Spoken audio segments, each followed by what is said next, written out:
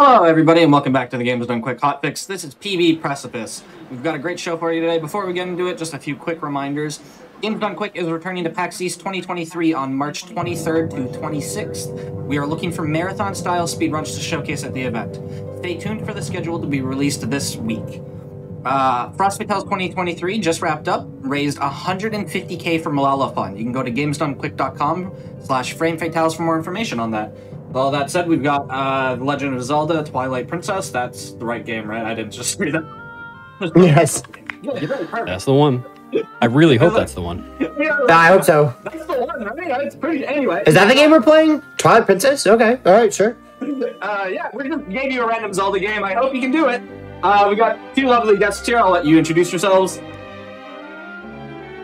Hello, my name is Mr. Alberto23, and this is my my commentator, Bo Willoughbeast. Hi. I run this game too. Yes, he is the world record holder, and I am the third place holder, and I'm trying to bop him. Yep. Today could be the day. Yeah, I could do it today. I've been very close. Very, very, very close. Yep. Yeah, so my PB is 251.26. The world record is 250.53 by this guy. So I only have 30 seconds to go. That's pretty close. I believe in you. Yeah. Yep. Yeah, I also have the best sub best in the community. My sub best is 246.03. That puts me 5 minutes and 20 seconds off, so I have a lot of time saved. Yeah, it's a long and difficult run, but yeah, it could happen. Yep, could happen today. So, anyway, I guess are we ready to get started? Whenever you're ready, just give us the countdown. All right, so I will count down. All right, let's go ahead and begin. So we're ready. We'll count down. Ready? In 5, 4, 3, 2, 1, go. All right. So do you want to take a bit, or you want me to take it? You can go ahead. All right. So Alberto is going to start this. Oh, okay. So one of the nicest things about Twilight Princess runs is that they start right away. So you'll see Alberto took control of Link just 9 seconds after pressing start. Really, really nice. We don't have any intro to skip. No intro cutscene. Well, it's automatically skipped anyway. So he's going to start off by taking this rock over to a gate. The purpose of this is to do a trick called Back in Time. And what Back in Time does is it lets you play as Link on the title screen. And if you've seen any Skyward Sword speedruns, you're probably intimately familiar with this. It's just all over Skyward Sword. Going for a side hop a bit. I'm a few seconds behind. Yeah, very nice. Yeah, very nice first try. That's frame perfect, so. Yeah, so it's a frame perfect trick. If you had failed it, he would have spawned back at the beginning of the area, lost like 50 seconds. And Back in Time can be used for a few different things in this game. What he's doing with it right now is just making a save file, because on the title screen, Link has a lot of really helpful properties, and if we make a save on the title screen, then we get those properties. The most helpful one is that, well, the most obvious ones are that he's wearing the hero's clothes and that he has a sword and a shield, though only kind of, which we'll get to in a little bit. But probably the most important one is that the flag for having tamed Epona is set, and that is going to allow Al to get the Iron Boots really, really early, without having to make a separate trip all the way back to Orden later in the run.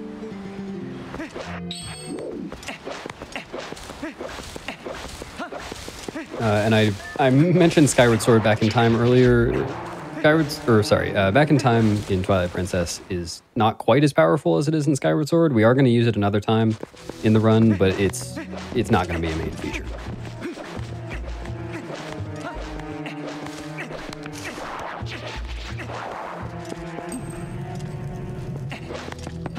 When I go through these areas, I need to it's very important to have frame perfect rolls, because, especially on slopes, if you don't maintain frame perfect rolls, you lose a lot of speed.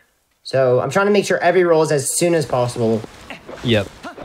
And if anyone watching wants to be really anal about it, you can look in the top right corner of the screen, and if the HUD flashes, like the lantern flashes on the Y button, then the roll was not frame perfect, but if it stays dim, then it was frame perfect.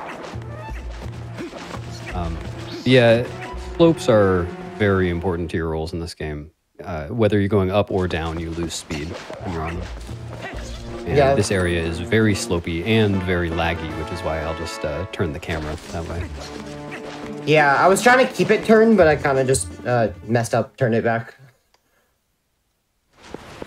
Yeah, it's a bit awkward.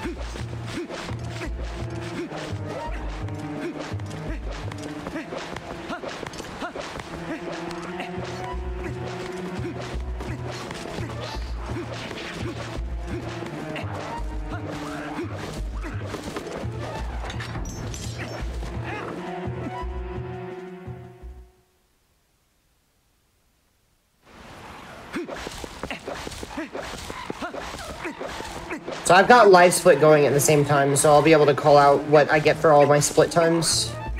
Yeah, generally in a PB attempt, we're looking for a sub-4 cage break. That indicates, you know, good rolls, good time getting through the gate and all that. And you got through the gate first bonk, right? Yes. Nice. That's all. Wait, no, days. no, I think it was second bonk. Wait, I don't remember. I think it was second roll, but first bonk. I don't know. I was figuring out my window management. Yes, this was a support. That was a 359. Nice. A good start. Yeah, pretty good. Pretty good. Yeah, there's a lot that can go wrong right at the beginning of TP runs. I mentioned earlier that Back in Time save has a lot of properties that are desirable for us, and one is that it clears the first day of Orden Village. So, you know, when you do a casual playthrough, you would normally have to get the fishing rod and the slingshot before you can go off and save Tallow. But, and one round of goats as well. But I was able to do that just now. He still has one round of goats to go, though, before Orden, like the tutorial stuff at the beginning is cleared. So he will have to herd these guys. There are 20 of them, and it is a significant RNG component. It's not entirely RNG, though. Basically, the goats will always spawn in the same places and facing the same directions, but their activation radius for when they run away from you will be different each time, based on RNG. He had one really hyperactive goat there. Yeah. It can be pretty tough to manage. This guy is in a very awkward position. Yeah. Okay, there we go. Ooh. Yeah, I'm surprised that one didn't run away when you did that. Okay, I got one more. Yeah, not. Oh god. Not the Yeah, nicest so- goats. This is rough, but very relatable. Yeah. This happens to all of us. The best RTA goats time is a 15:30, and this is a 42.97. But if you watch TP races and no resets, that happens all the time. Yeah, it's just because they just like the way they move is they're very sensitive, and so if you make one little mistake, the slightest bit off, and they go in a very bad direction. Yeah. And so now we're doing the last thing we're going to do in Orden for the entire rest of the run, which is wrestling bow. Again, this is supposed to happen much later in the game, like in a casual playthrough. This would happen after you tame Epona after beating Elden Twilight, but because of the Back in Time save having the Epona tamed flag set, Al is able to do it now, though the cutscene's a little broken. He's got to advance all the way through it manually instead of it just happening. Yeah, do we know why exactly does this happen? I don't exactly know why. Why does the cutscene break? Yeah, I guess I'm Yeah, not sure. Why is it either. multiple text boxes? Yeah, I'm not sure why, but in another category, Goron Mines RTA, it's really useful that it's multiple text boxes, because you can do a trick called text displacement with it really easily. You just talk to Bo a few times, and then leave, and it applies that conversation progress to another NPC. So yeah, this is essentially weighted rock, paper, scissors. Al is hoping to knock off Bo in one slap and then one push each time, and that was a really good round. Very nice. Yeah, it's just pure RNG. Yeah, pure RNG, and then to knock Bo off quickly, he's got to mash really quickly. But not too quickly. And I see, a question in chat about the GameCube version. The GameCube version's any percent run, so this is the GameCube version, and the GameCube version's any percent run is, as TGD said, something like 25 minutes faster than the Wii's any percent run. The main glitch that's patched in the Wii version wasn't actually patched intentionally. It's boomerang LJAs, which we'll see quite a few of in this run. There are some other differences as well. Some in Wii's favor, like the Wii version has faster load times and less lag. But yeah, ultimately, this one is the faster version. Though I wouldn't consider the GameCube and Wii versions to be in competition with each other. They're just different speedruns. Same for the HD version. And I was going to make a save here outside Bo's house. This is going to be important later. I won't go into that yet. We'll go into that when you're getting there. Yeah, just remember that save. That's very important. If I had not done that, the run would have been completely and totally gone. I do not know how to back that up. I'd have to go through Forest Temple normally, I guess. No, it's actually really easy. You can just die back in time, and you get warped into the King Bulbin fight. It's just slower than using the save. Okay, well, I'm glad that you knew that because, well, it won't matter today, but I'll remember that for later. I appreciate it. Yeah, no problem. That's used in some routes intentionally. Al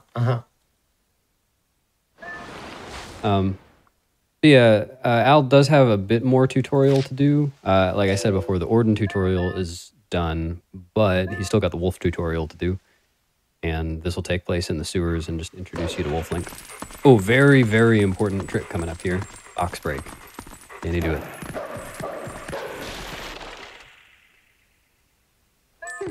Yes. Very nice. Saves how many frames? 3? 3. Yeah, according to Gymnast, it's 3 frames. I've never tried to time it myself. The run is saved. 3 frames. The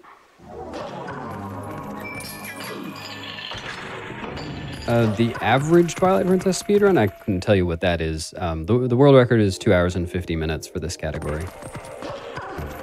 And Alberto usually gets the sub-3 time. My average is 254. 254.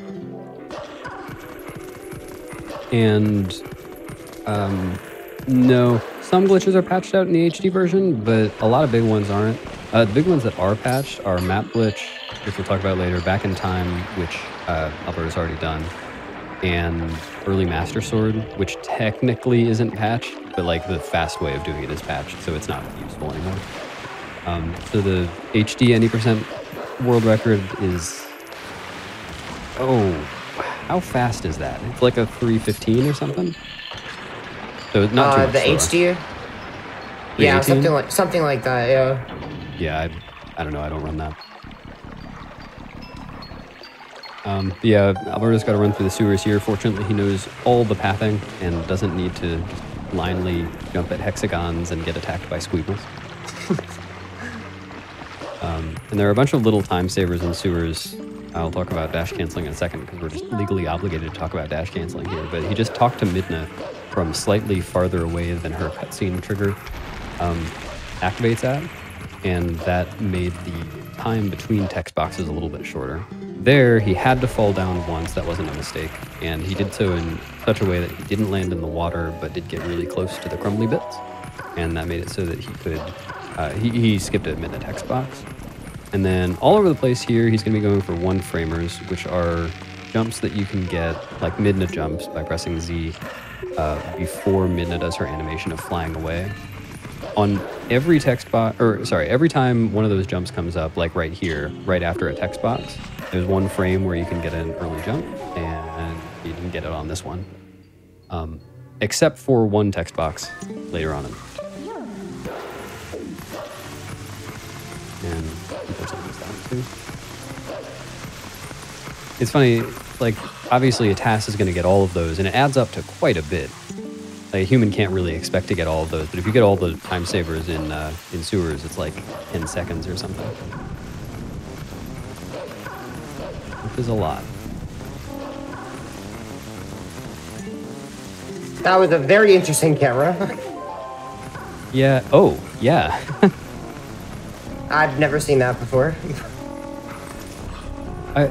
There was one time I was running up to Fado to start Goats, and I got it was Goats 1, so it's not really the same as Goats 2, but I got a camera that was just a close-up of his face, filling my whole screen. Nice. We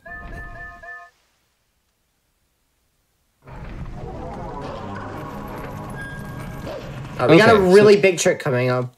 Yeah. So I'll probably stop talking right as you get near the end of the bridge. Yeah. Or do you want to take any of it? Sure. So you may notice I have the sword and shield. I got that from back in time, but for some reason, even though I still have it, like, Midna's not gonna let me into Fair and Twilight until I get the sword and shield. So she's telling me, oh, go get the sword and shield. Well, I'm actually gonna skip doing that because, what you can instead do is you can lead this Bolden. We like to call him Hugo. His name is Hugo. We can lead him all the way. Hi, Hugo. We can do a very powerful trick called an LJA, a long jump attack. We're going to see it a lot of times throughout the run. You could do it as wolf and as human. Basically, if an enemy is far away, the game has a way to make you jump attack faster to reach them from far away. We're going to use that to jump all the way across this trigger to get into the Twilight without Midna making us go back. It's very precise. Thank you. I guess we could talk about it after I get it. Yeah.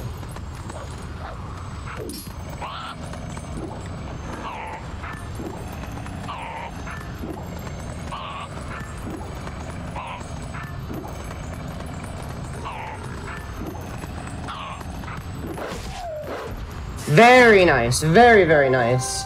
Oh, spoilers for me. Nice. Oh, sorry. Alright, yeah, so, it's RNG too, like, whether he kind of cooperates. So he saw he attacked a lot there. That's just RNG, his pattern. Do you want to go ahead and go over it? If you want? Yeah, sure. So I think the only thing that you didn't really mention there is that, well, no, two things. One, you may have seen along the way that Alberto was digging up some rupees.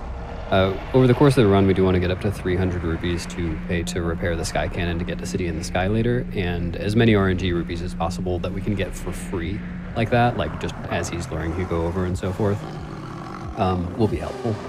And then, yeah, so it wasn't, well, that trick is to be fast, but at this point in the run, having done the back in time save, you can't go get the sword and the shield. You're locked out of it, just by virtue of what you've skipped in the intro.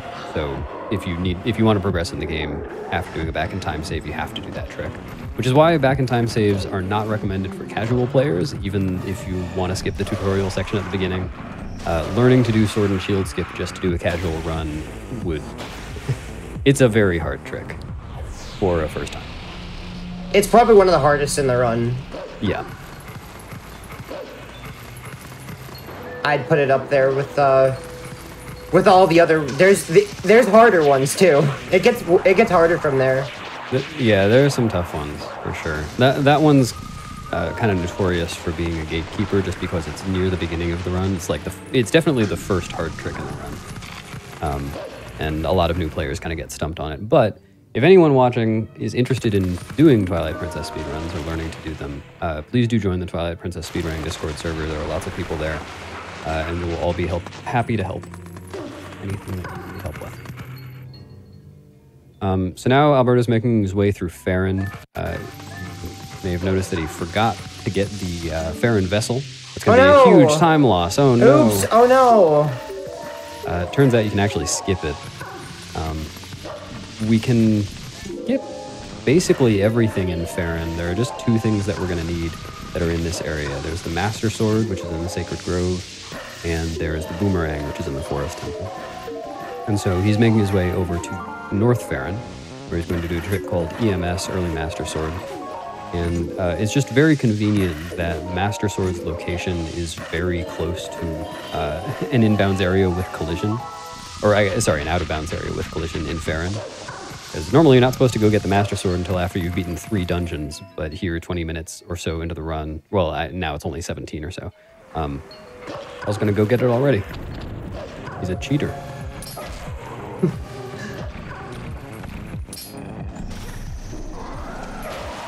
Very nice. First try, very good. Sorry for the spoilers. I know I'm seeing it before you. Yeah, well, I don't know if it's... let's see. I don't know if the viewers are seeing it at the same time as me or the same time as you, so maybe I'm behind. But anyway, we're behind because it's going to be synced up for them, so... Okay, got it. Yeah. So not spoilers for everybody else. Yeah, now El's just got to make his way through the Sacred Grove, and then he'll have the Master Sword without beating any dungeons.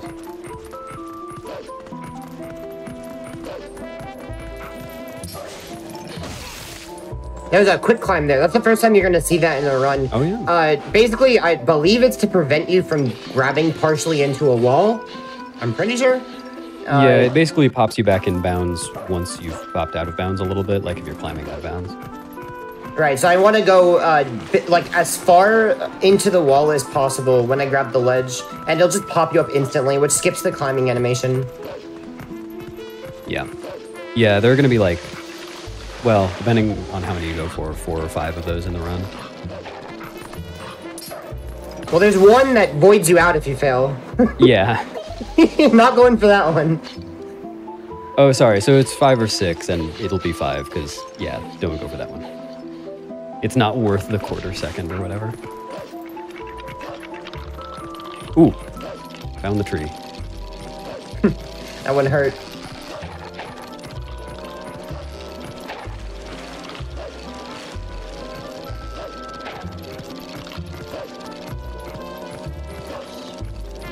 And fortunately, Alberto has plenty of health here. He's got 2.5 hearts, and each whack from these guys does half a heart, but you also you can avoid getting whacked entirely.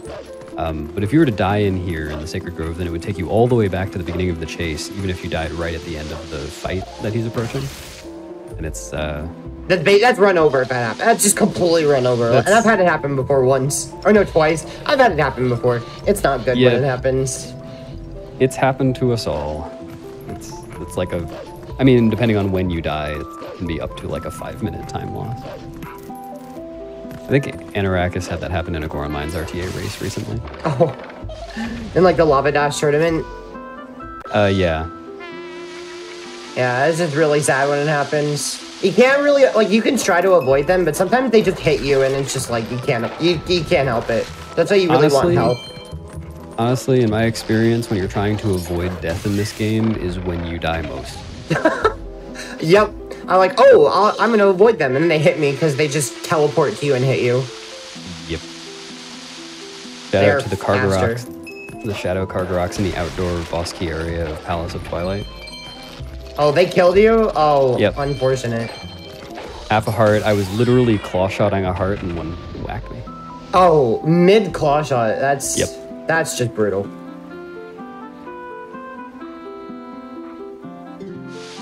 Yep, there's the Skull Kid fight. Just 3 easy rounds. And now, well, now we get to the hardest part of the run. Alberto's got to do this really tough Master Sword puzzle. Oh yeah, this is the hardest puzzle in the game. This is the infamous Master Sword puzzle. Luckily, I already know the solution. You're cheating.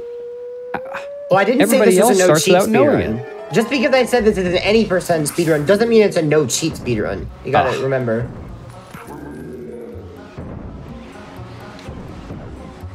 Trying to get these 2-frame senses presses that do nothing, they just look cool. Absolutely nothing.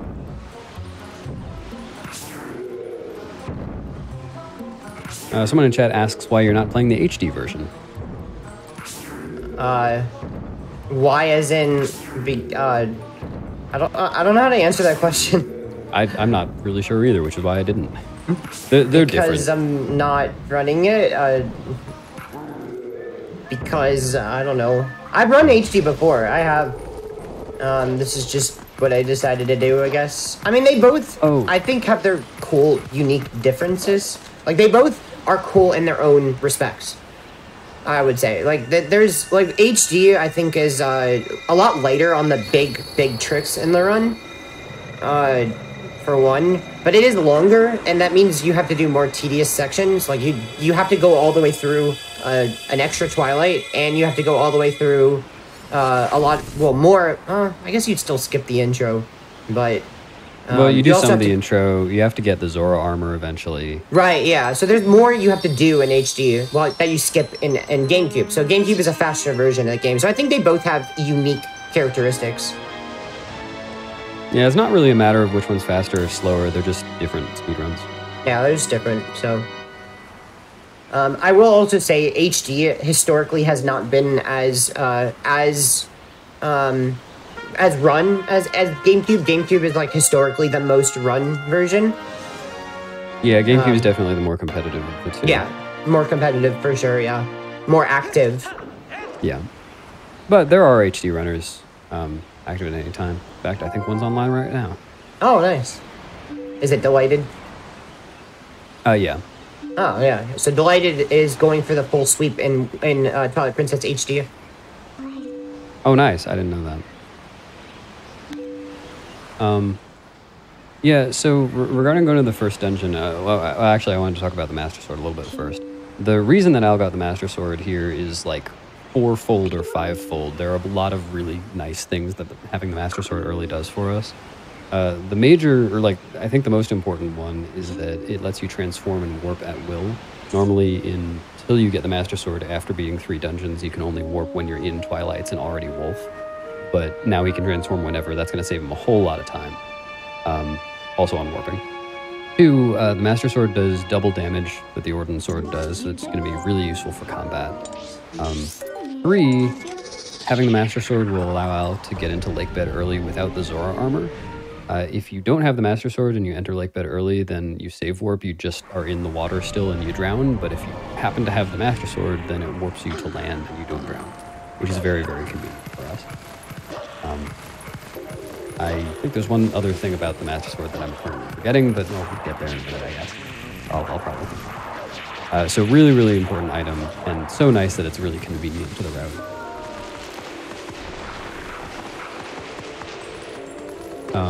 Now, as for going to the first dungeon, Al is going to go to the first dungeon to get the boomerang now. It's going to be a really important item, and you'll see why soon.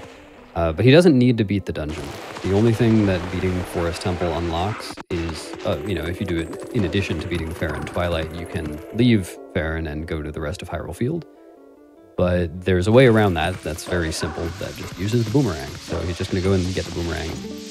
And in total, there are 9 dungeons in this game. Al's only going to complete 5 of them. He's going to enter 2 others to get the dungeon item and then leave, and then 2 of them he's going to skip completely, just never going to see them.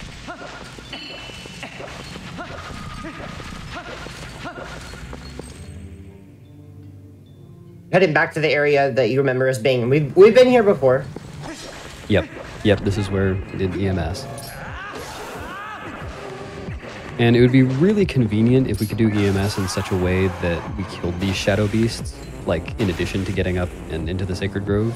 Because then we could just warp back here instead of backtracking through all of Farron, but it doesn't work that way. If you kill all of them, then you get warped back to the ground, and then you can't go to the Sacred Grove.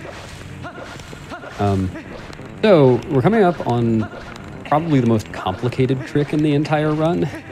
It's going to look like some nonsense. This is the second instance of Back in Time in the run, and I'm going to explain what each part is doing after Al's already done it, but I'm just going to kind of narrate as it happens first.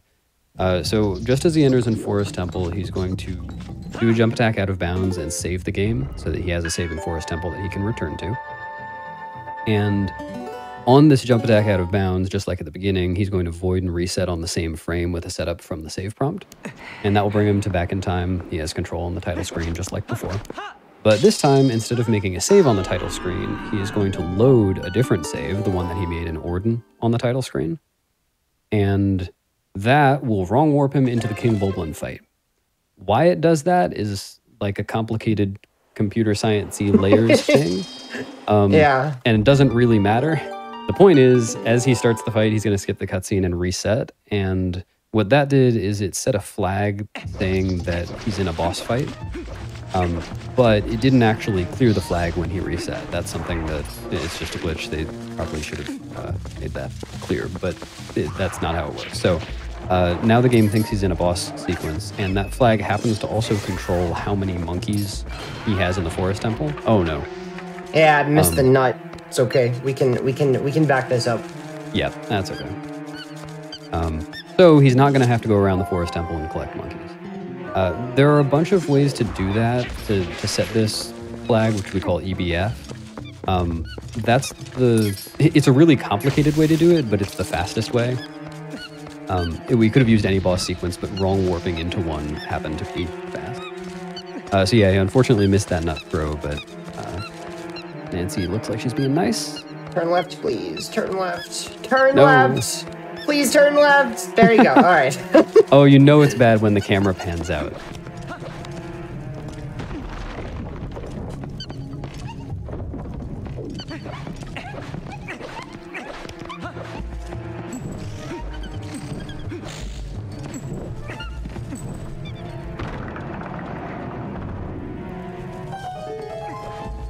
Yeah, so as Al opens this next door, you'll see that he has a ton of monkey friends. Look at all these monkeys. Where'd they come from? Mashing for a frame perfect roll here. Oh, didn't get it. Oh no, I didn't save 1 frame. Does that actually save a frame? You don't really go anywhere. Well, I believe because you move for a frame. Yeah, maybe. Yeah.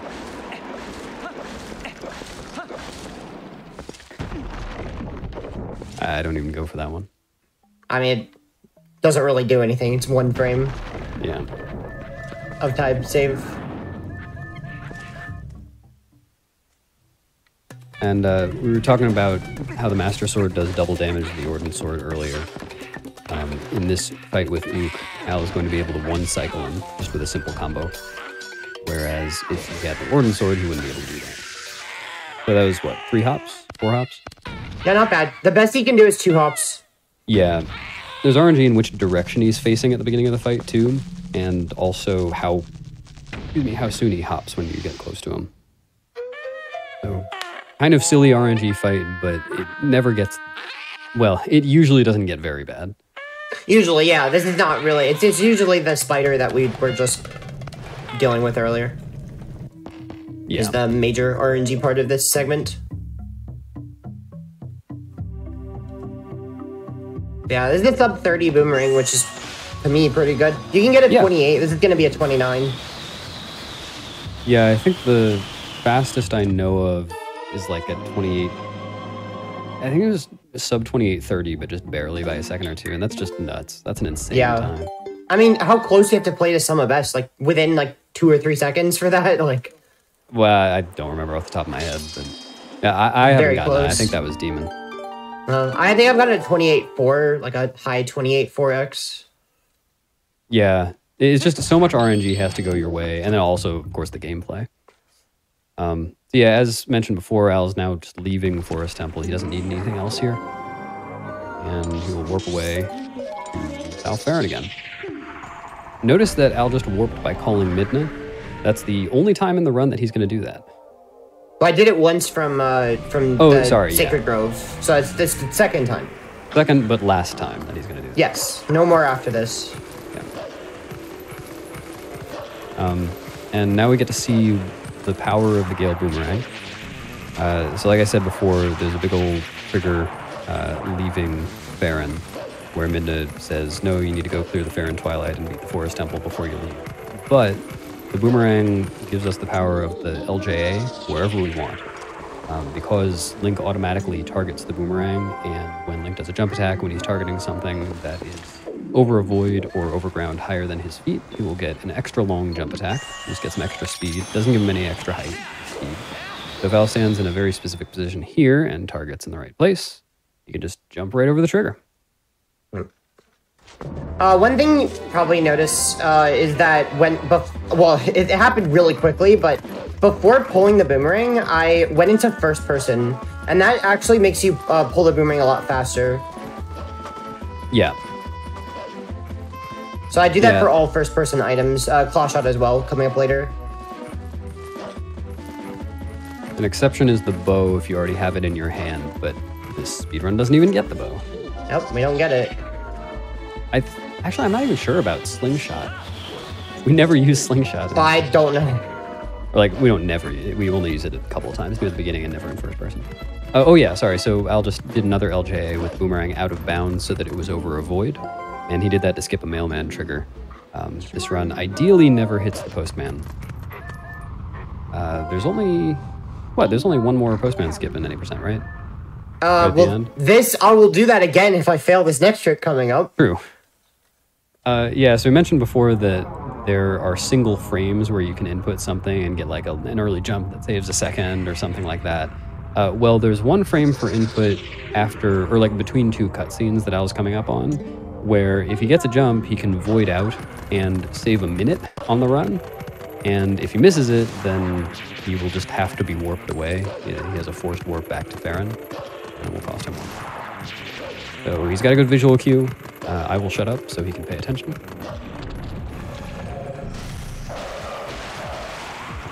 Alrighty, see if I can get it.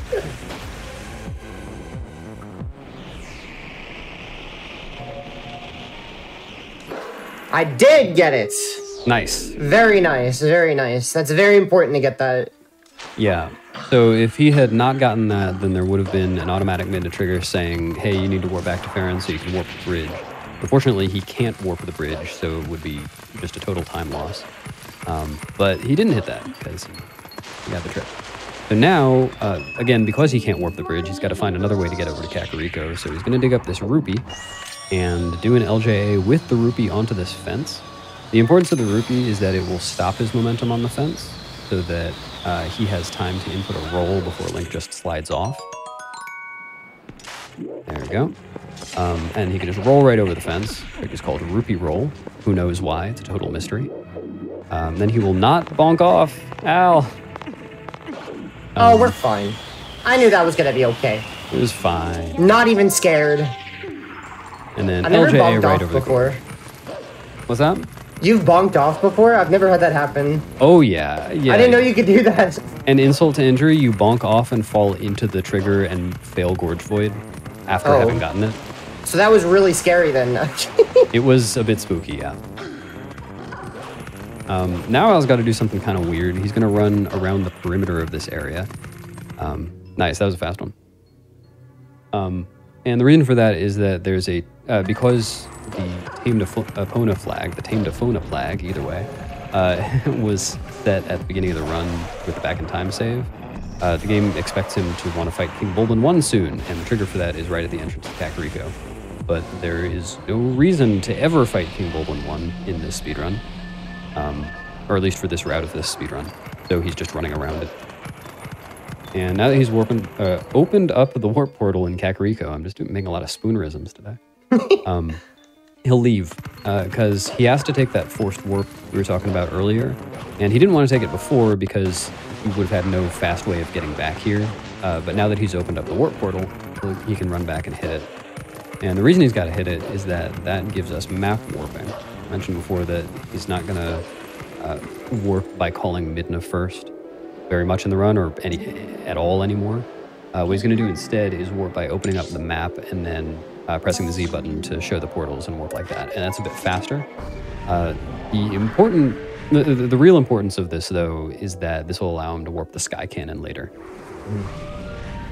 It's a really awkward thing that you have to hit that trigger and then warp away. Yeah, it's unfortunate, but at the same time, there's no way back across the gorge anyway, so you would have to warp back here anyway. It's just if you didn't need to hit that, you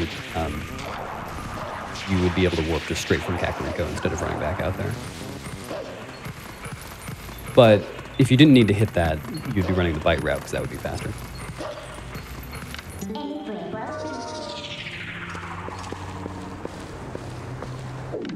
Yeah, so Al's now in South Farron again. He's going to open up Lanayru now.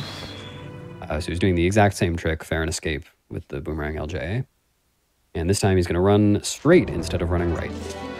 May notice it's way faster in these big open spaces in Hyrule Field to be Wolf, because Wolf moves much faster than Link, but only on these giant open areas. So it's faster to transform into Wolf because Wolf moves faster. In general, Wolf moves faster than human Link. Yeah, so it takes about 3 seconds to transform each direction, so a total of 6 seconds for a double transformation when you're crossing some area. And in these big open areas, like Al said, Wolf Link moves a lot faster. It's 44 speed and pretty much constantly, as opposed to human Link's 32.9 speed, and it's fluctuating across his roll animation. Also, Al's just gonna hop through this gate. Doesn't really exist. But in some smaller areas, Wolf Link speed is capped at 33, so it's not really worth transforming because human is essentially the same speed. And now I was going to be going for a trick called Pillar Clip. Oh, never mind the sky being green. That's totally normal. If you look outside right now, the sky might be green. Who knows? Yeah, who knows? So Al is in Lake Hylia, having entered the Lanayru region. And because he's here, it's very convenient for him to just go down to Lakebed Temple. He hasn't done any of the things that normally are required. He doesn't have the Zora armor, and he doesn't have water bombs. But what he can do is sink down with the iron boots and use a pillar to clip himself out of bounds and enter from out of bounds. See you in a sec.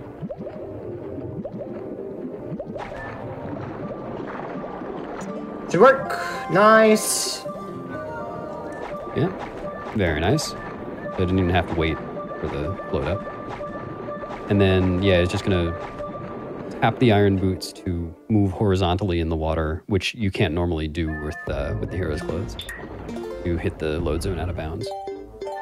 And now he's going to save warp. As I mentioned earlier, save warping here with the Master Sword just brings you up to the land. It skips the whole entrance tunnel, which is really convenient because you wouldn't be able to survive that entrance tunnel on a tiny amount of air.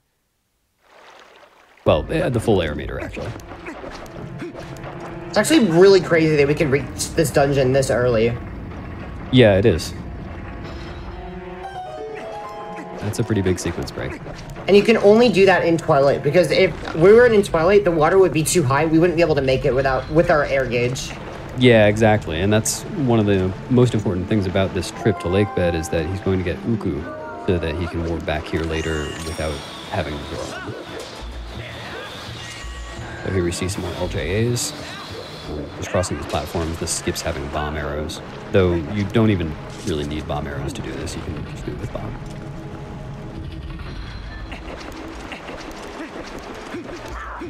We're supposed to have Zora armor at this part, but we're not going to be getting Zora armor at all in this run. Yep. Well, unless something goes terribly wrong. Whoops, I accidentally did the whole escort. Oops.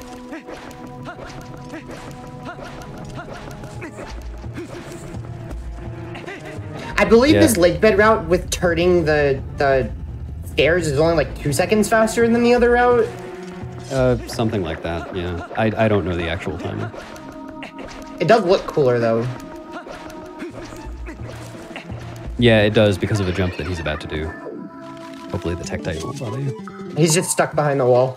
Poor guy. Oh, nice. Yeah, there's Uku. This is how he's going to get back later, because he can't actually beat the dungeon right now. He doesn't have a way to kill Morpheal. But while he's here, he can also get the Claw Shot, which will be useful. Mostly in Snow Peak.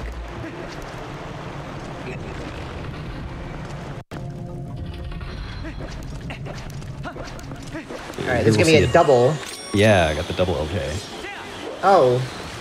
I believe I aimed that a little too low. Yeah, that is unfortunate. It's kind of hard to see the collision up there. So like I said earlier, LJAs work if you're targeting something that's over a surface higher than Link's feet or over a void. To get a full speed one, there's actually a whole range. It's not quite that simple. Yeah, the boomerang, unfortunately, wasn't quite over that awning. Yeah, I should have recognized it. Yeah, that particular one, like, because of the lighting, it's really hard to see up there. So now, this is the back door to the Deku Toad room that Al's entering right now. Normally, if you just enter this, then nothing happens. You're staring at a gate. But because he set that flag earlier to say he was in a boss sequence, he can just look up and start the fight. Because normally what you do is you enter from the other side, you have to watch a little cutscene, and then you can look up to start the fight. But that cutscene is skipped because of the flag. And he's got to kill all these little tadpoles. And he's going to try to one-cycle Deku Toad by timing 10 slashes and expand.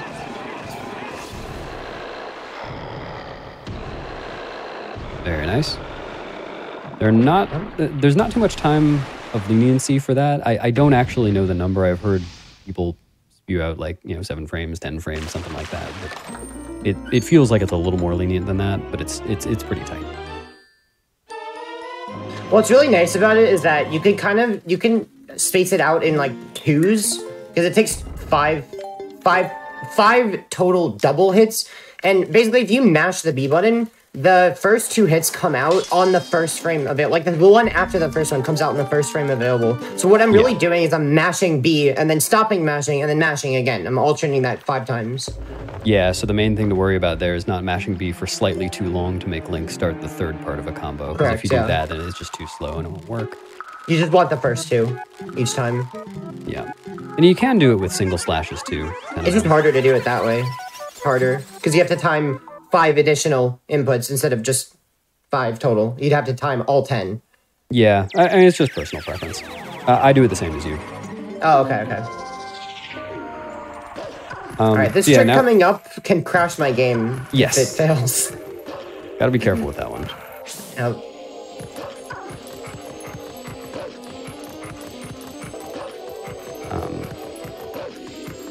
Yeah, so he's now Uku'd out of lake bed and can now use Uku whenever he wants to go back to lake bed, which he will do soon after he gets the means to kill Morpheal, but not immediately.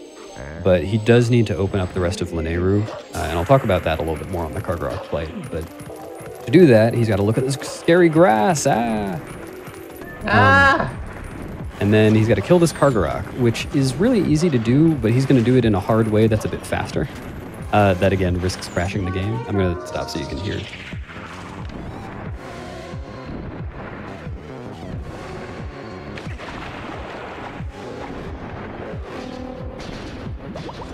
Oh my goodness, that was very scary. Oh god. Oh boy. Okay, so the game didn't crash. That was very nearly didn't crash. That was close. Yeah, so if you drown a Bulblin, or if a Bulblin touches water, then it dies. So he was just luring the Kargarok into the water. It's a pretty awkward trick to get the Kargarok close enough to you that it goes in the water, but far enough that it doesn't grab you. That was a near miss, but we take those. And now he's just going to go out of bounds using this collision. It's essentially the same as Pillar Clip. The collision pushes you out of bounds. And if you look at the mini-map, you can see that this will let him take a more direct path to the end of this area, rather than zigging and zagging in the middle. It does show off how bright the area is. It does, yeah. Very interesting lighting in this area. Lots of bloom.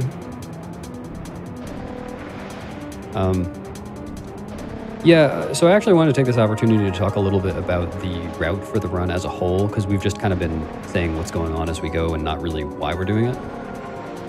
The goal for any percent obviously is to beat the game, and in this game we don't have anything like a credits warp. We have to go beat Hyrule Castle and beat the final bosses.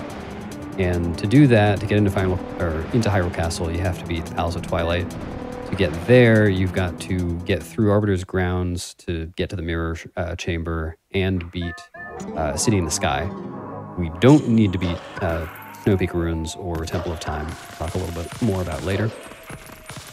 And to get to Arbiter's Grounds, we'll need to beat Lakebed, which again, Al can't beat yet. He's going to need something to beat Morpheal, because he can't breathe underwater right now. And to get to Lakebed, and to be able to complete it and have the game in the right state, to beat Midna's Desperate Hour, he's going to have to beat Lanayru Twilight, and to do that, he's got to beat the Elden Twilight. So basically now, he's got the Boomerang and the Master Sword, and he's opening up the whole map. And once he does that, he's going to get to work on the Twilights, and we'll really see more progress in that chain of requirements.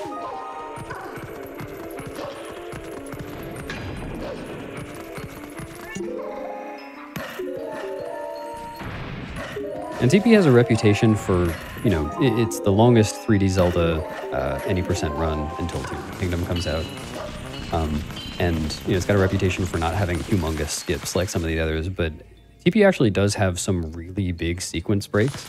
It's just that they were found a long time ago, and the game is pretty long, so there's still a lot left. But yeah, he's skipping a lot of hours of stuff here. Well, skipping cutscenes on its own skips a lot of time. Just pressing the start button twice. Yeah, cutscene skips in this game, for the most part, are just pressing the start button.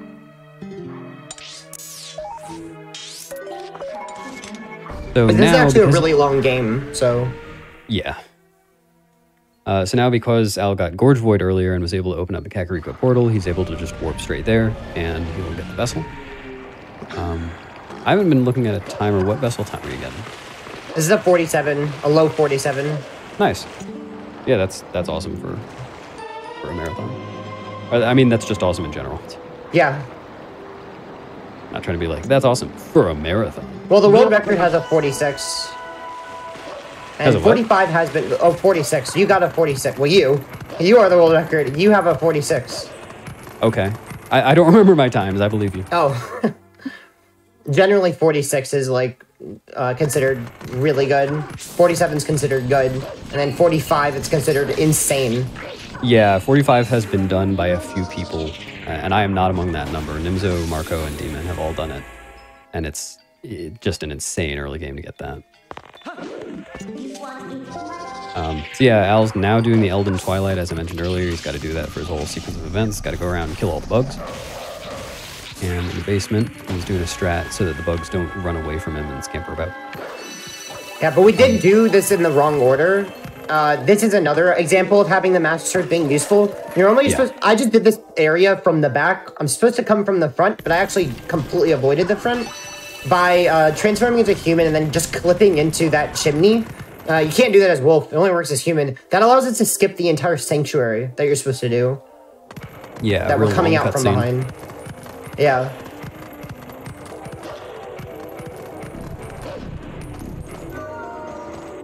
And this next bug is pretty simple. He's just going to bonk a wall and the bug will come right to him.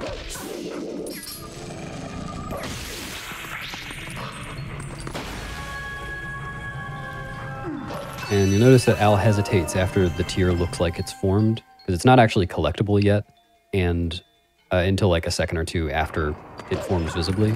And then he hasn't actually officially collected it until Wolflink turns blue and it makes the sound effect. And if you leave an area before Wolflink turns blue, then you don't actually get the tier. You have to go back in and get it, which is a whole pain. Yeah, while we're waiting for the tier, we have time to do other things. So we're usually collecting rupees in that time.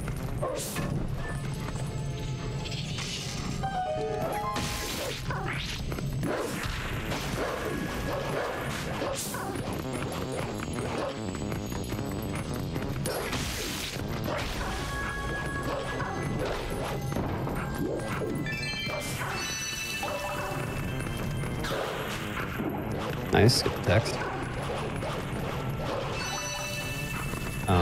You can, the game tries to give you text for each new value of rupee you get on each, how do you say this, on each time playing the game. So anytime you save warp, it gets reset and you get rupee text again. So Al side hopped into that rupee to skip the text, because if you get the rupee and then are falling for long enough, or like aren't on the ground for long enough afterwards, then it skips it and just gives it to you.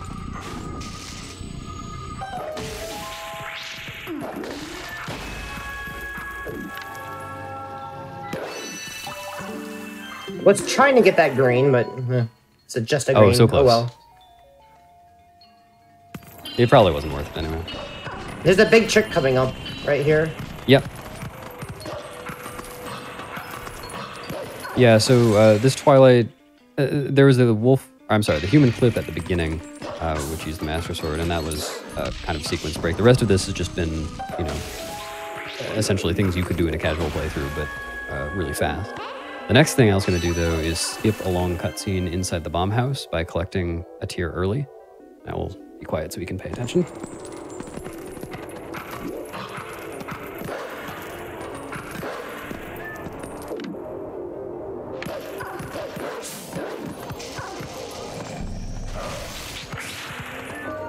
All right, good. Very nice. Yeah, so you're not supposed to be able to get that bug before it enters the bomb house, but if you kill it before it does, then the bomb house just kind of blows up without blowing up, and then you get all the tiers instantly instead of having to watch a whole long cutscene. And all it takes is a very precise jump on a railing that can be done much more easily as human with the boomerang, but it's a bit slower to do that. By a few seconds. Yeah.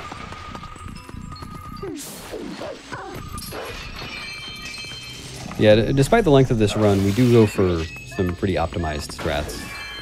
It's tough to say the entire run is optimized, just given that there's a lot of RNG in it and it is a long run, but we do know how to optimize each run.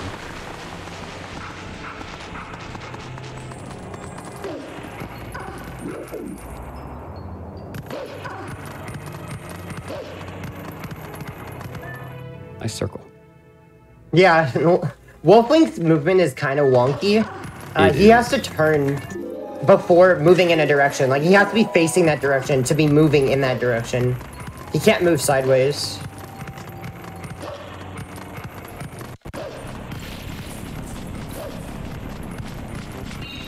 Oh, here's a quick climb. Oh, yep. There's another one. Ooh. The next two we'll see will be in Snow Peak.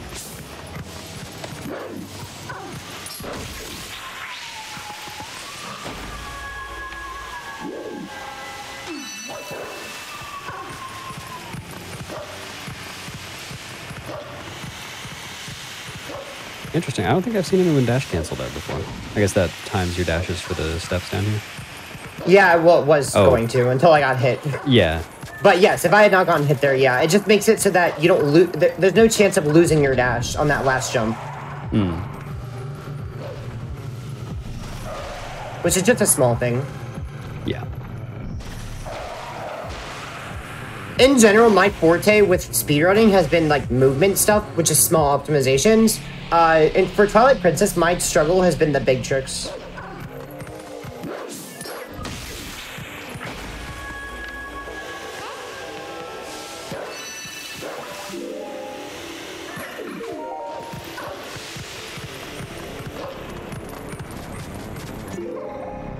All right, and right around the 7-minute mark, Al's going to be finishing this Twilight. Actually, how long was this segment?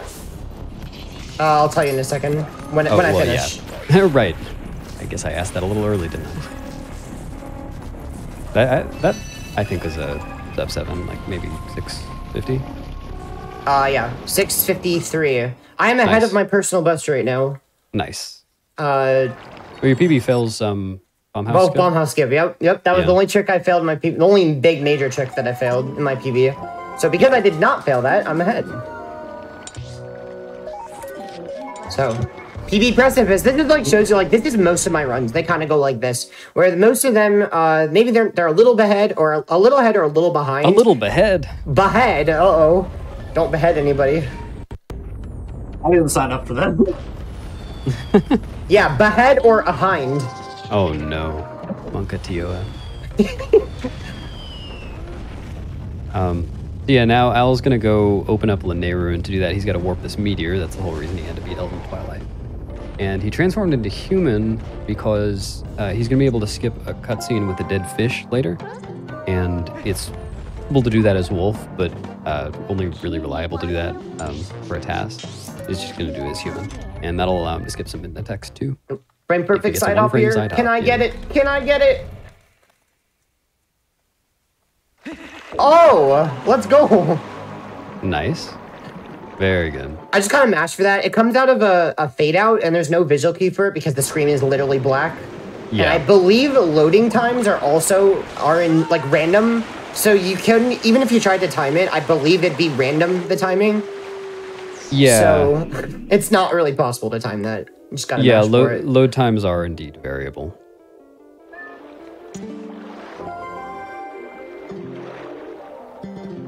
Yeah, I don't think anyone times that one. I'd be very impressed. I don't know how you could, honestly. Well, it's not very precise, but for the one entering the rooftops, like where you skip the cutscene and then hit A for the jump attack, I use the sound of my disc in the Wii as a cue. I've heard people say that. I've heard people say they do stuff like that. Yeah, because it tells you when the next area is loading. True. Just a little clunking around. I should pay attention to that more.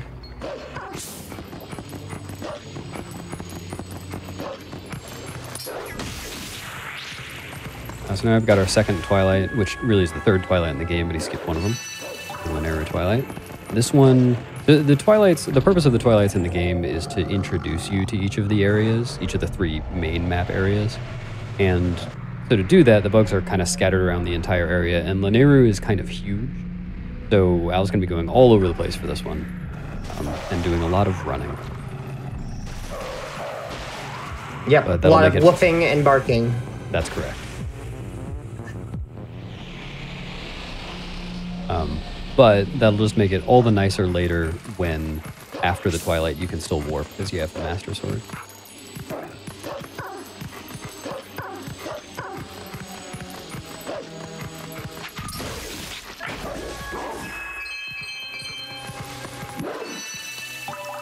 Ooh, donks. Yep, we're getting some money. And this is the part of the run where I actually really want these RNG rupees because later there's a chest with a red rupee that I want to skip in Arbiters. Yeah, it'll save like 6 seconds to skip that, which would be pretty nice. And 44, I don't know if you're on pace for it. I guess it depends on the grass in the next area. Another trick coming up here. Yeah, this one's called Waterfall Side Hop. He's going to have a small frame window to do a side hop at the top of this waterfall to get to an area. I get it? Oh, nice. Very nice. Very nice. Yeah, it's a 3-frame window for that trick. And unfortunately, so there are easier ways to get up here, since he has the Master Sword and Iron Boots. But that is the fastest, well, that's the fastest human viable way. Can't you claw shot?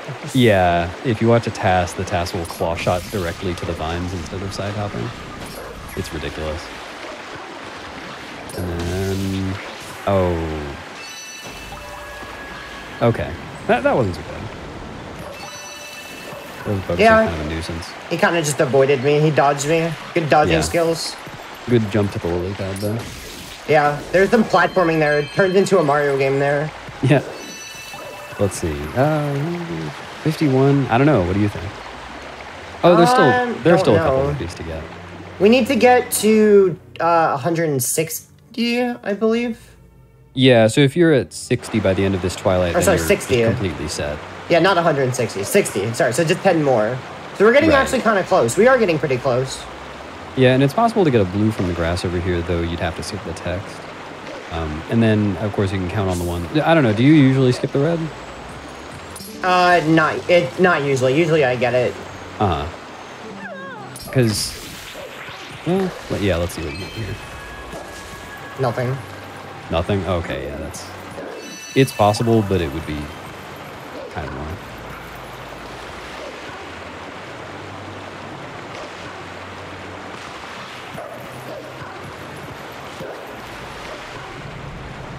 If you ever notice me B attacking, so sometimes I press A to dash, sometimes I B attack, there are times where I can't dash because the dash takes time to refill. In that case, I'll press B because it's a little faster than walking slowly as Wolf and saves a very small amount of time. Yeah, there's a mechanic called dash canceling that I didn't mention earlier, that I mentioned earlier but didn't actually go into. As Wolf, if you dash, then there's a set timer that has to run out before you can dash again. And, you know, that just means you do your full dash, then you can dash again. But if you stop, like, holding the control stick forward, for example, or in a full direction, then you'll start moving really slowly, but then you can't dash again until that timer's up. But you can reset that timer automatically if you somehow stop your dash within 10 frames by doing something like bonking or jumping off a ledge or doing a B attack. So there are going to be times where Al does a dash and then B attacks right away. Actually, that's going to happen a lot in just a minute. Yes. Or he does a dash, then B attacks right away to cancel the dash so he can do it again. And that's just slightly faster movement for certain areas.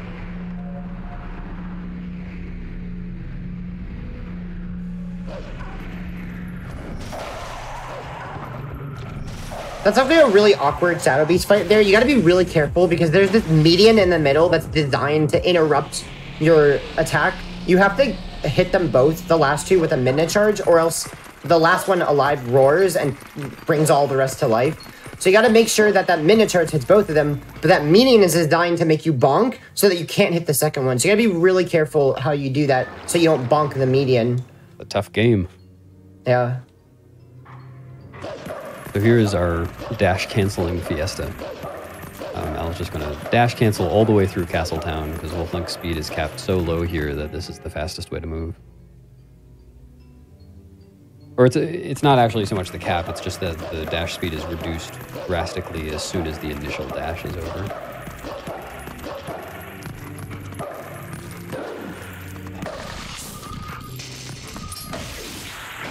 Manip there for that bug. So I deliberately bonked into the corner to try to get the bug to fall down, which is faster than him circling around up top a few times. But you have to hit him in the right way, and I don't think it's been decomped, but I suspect there's some RNG to it, but there's been a debate. I disagree, but I don't know. Some people think it's consistent. I don't think it is. I don't think we've decomped it yet, though. No, so recently Taka did decomp the Watchtower bug, though, and he said that its angle that it flies out at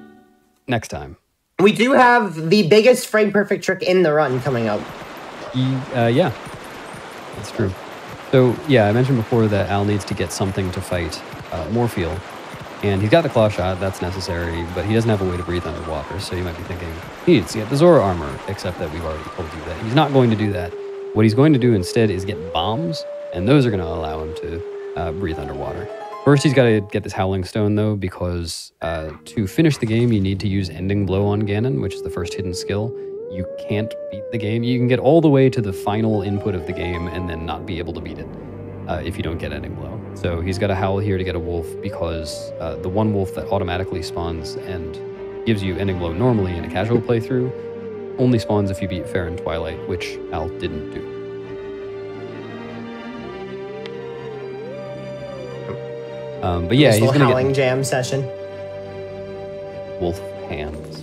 Wolf hands. But yeah, so Al needs to get some bombs in order to fight Morpheal. He's just going to blow her up. Well, not really, but he's going to use them to breathe underwater. And there are 3 bomb bags that you can get in this game. One is from doing Isa's minigame. One is from freeing a Goron underwater, which you need bombs to do, so that can be the first one normally.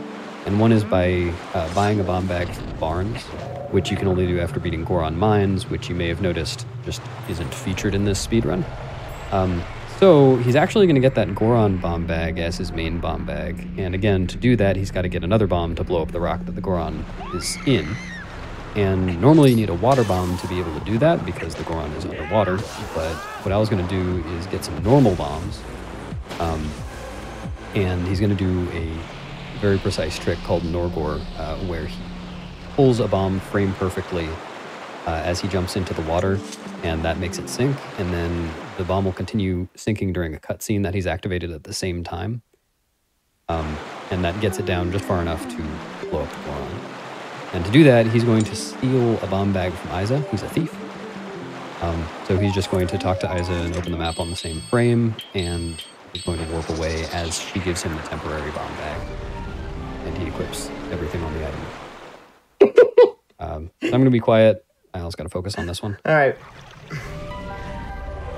Very, very important trick.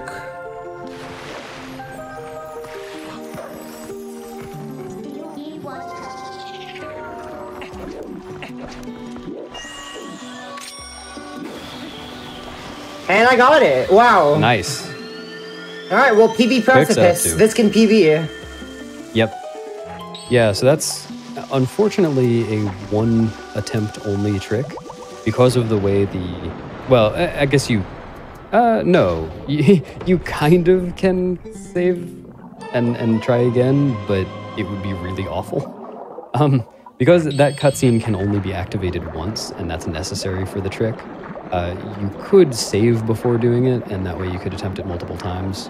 That's slower than just backing it up if you fail, I'm pretty sure. Well, it is, but also, well, like, especially because if you save, then the Lent bomb bag is gone. You'd have to go get it again. So you'd have to save before getting the Lent bomb bag, and then each time you attempt it, you'd have to get the Lent bomb bag again. You'd have to do a whole Shadow Beast fight and everything. So, yeah. But anyway, now that Al's got the bomb bag, and this one is a permanent one, so it won't go away if he saves. Oh, interesting. There's something you can see up there. Great movie. He's got to empty that bomb bag of the normal bombs so that he can fill it with water bombs later so he can fight Morpheal. We'll talk about that more in a little bit. But now he's doing a big sequence break called, well, big sequence break is early Snow Peak, and to do that, he's going to activate Map Glitch. So normally, if you enter this area without the Reekfish scent, which you can't get until way later in the game, the snow, or like the blizzard, will void you out. But there's a glitch called Map Glitch where if you interrupt a warp, and he just did that by calling Midna, frame perfectly, then the game deactivates most load zones and all void planes. So he's just running through the snow right now without the Reekfish scent and is not voiding out. Very, very convenient. I mentioned before that he's going to go into Snow Peak but not beat it. In Snow Peak, he's got to get the ball and chain because that's going to be necessary for beating Xanth, but the mirror shard that you get from beating Snow Peak is not necessary. And he's just doing that now because it's convenient. He was already in Zora's domain, and the entrance was right here. Did you mention why I'm dropping bombs? I can't remember. Yeah, I did. Oh, okay. For anyone who wasn't paying attention, he's dropping bombs so he can fill his bomb bag with water bombs later. That's going to be used for a glitch for beating Morpheal, which we'll explain in a little bit. And he did already howl for the only golden wolf he's going to need to get a hidden skill from, but he needs to howl at this stone as well. Like I said, most load zones and all void planes are deactivated with Map Glitch. So if he went to dig into the cave to get to Snow Peak right now, he would actually soft lock because he would enter the digging animation but not be able to like hit a load zone and get out of it. But fortunately, the Howling Stone loads are still active. So by going into and out of that Howling Stone without, just to say hi to the golden wolf, not to howl at it, he reactivated all his load zones. Yeah, I would soft lock there if I hadn't done that. And he would just dig and just goodbye. Yep. Yep, that's a sad one. I think I've only ever seen one person do that. But I have seen multiple people, including myself, howl twice at that stone instead of only once, just from hundo muscle memory. Or rando muscle memory. I hope I don't void out. Yeah, that would be terrifying if you voided out on the top of this mountain. Yeah, that'd be really bad. I hope I don't void out. Uh-oh. Oh, no. Oh, man, I missed the jump. Oh, no. I'll just skip a portal fight, because he's only going to have to come to Snow Peak once. No need to warp back. Am I on a spiritual journey? No. Nope. Unfortunately, spiritual journeys are like 2 seconds slower than not going on spiritual journeys. Look into the eyes of Yeto. Their true beauty. Are you familiar with the emote Dies of Cringe and Dies of Bedge? I don't think so. Oh, no? Okay, never mind. This won't make any sense. I will have to check it out after the run. Remind me. There's a Dies of Yeto emote now. Oh.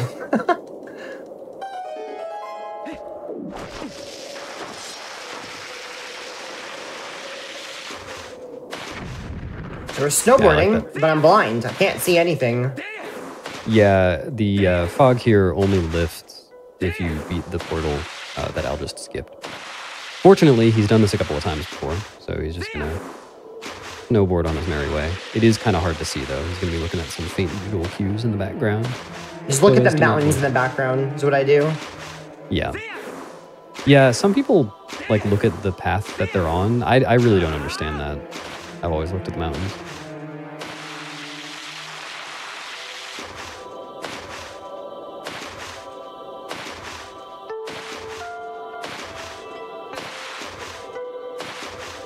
There's a shortcut we're taking here, but it is harder than the regular route. Honestly, it's definitely riskier. There are more places to void out, but I kind of find the shortcut easier just because I've done it more. Like, I think they're probably of equal difficulty, really. Yeah, I guess so. Like, whichever one you do more, you get good at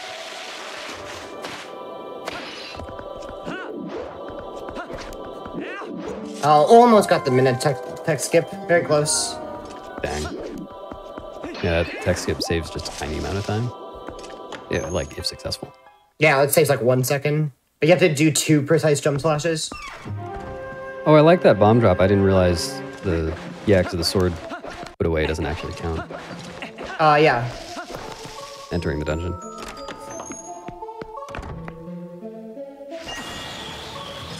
Yeah, so Snow Peak is a really broken dungeon in this game. Or, well, of course it's in this game. It's the only game that Snow Peak's in. Al is going to start off by LJing across a gap, and then... Oh, you're going for the key. Or not the key, but the ice clip. Yeah, I ultimately have decided the other route I'm not the biggest fan of. It saved like 2 seconds or something, right? Yeah, something like that. It's really not a big deal. I just didn't know you did this route. Yeah, I ultimately switched back. I did try the other route, though. So yeah, he's just going to cross a bunch of gaps, drop a bunch of bombs, clip through some stuff, and then go get the dungeon item. He's skipping just a whole lot of content in this dungeon right now. Yeah, this dungeon is only 2 minutes. Yeah. It's honestly kind of amazing how short this dungeon is, even in 100%. Like, we just skip so much. What also helps that we don't beat the dungeon. Yeah. Yeah, the longest part of this dungeon is the cutscene at the end.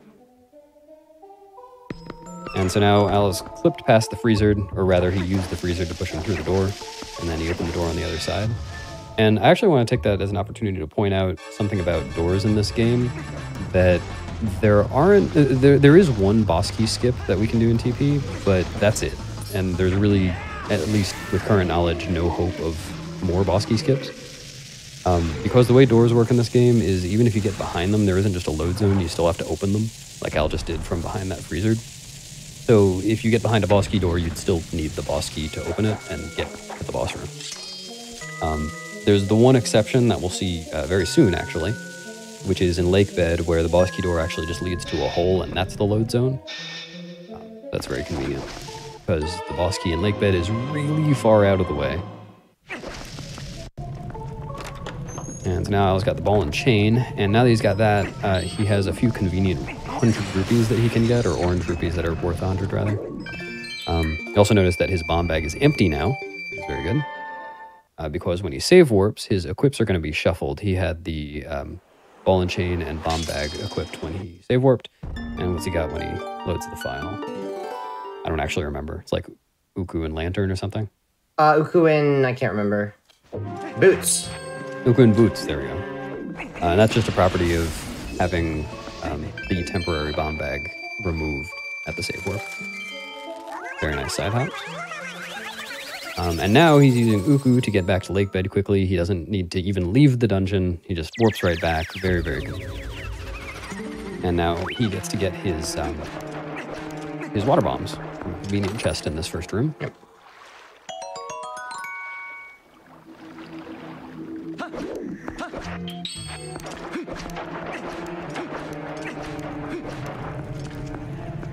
And now he's just going to backtrack to the main room.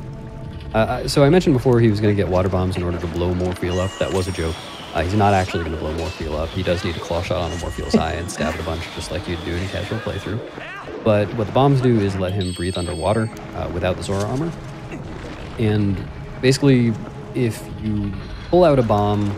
to pull out a bomb, you have to be wearing the iron boots, but if you equip something over the iron boots to forcibly unequip them while you're pulling the bomb out, then it lets you float up with a water bomb, and then if you release it, then it refills your area.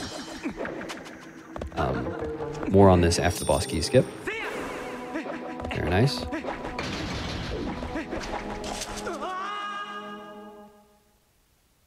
Yep, no boss key needed. Nope. Skips a whole lot of dungeon. Alright, you viewers at home, watch out. Hiya! Ah! Ow! What are you doing? Hiya!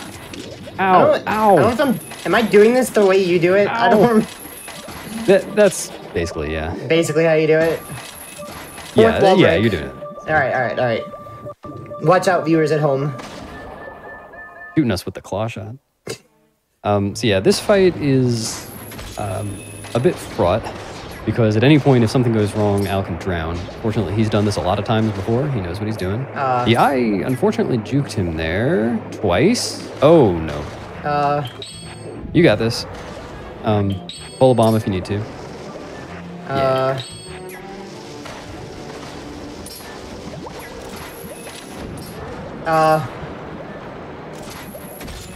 Okay. Ooh, okay. Nice bomb. There we go.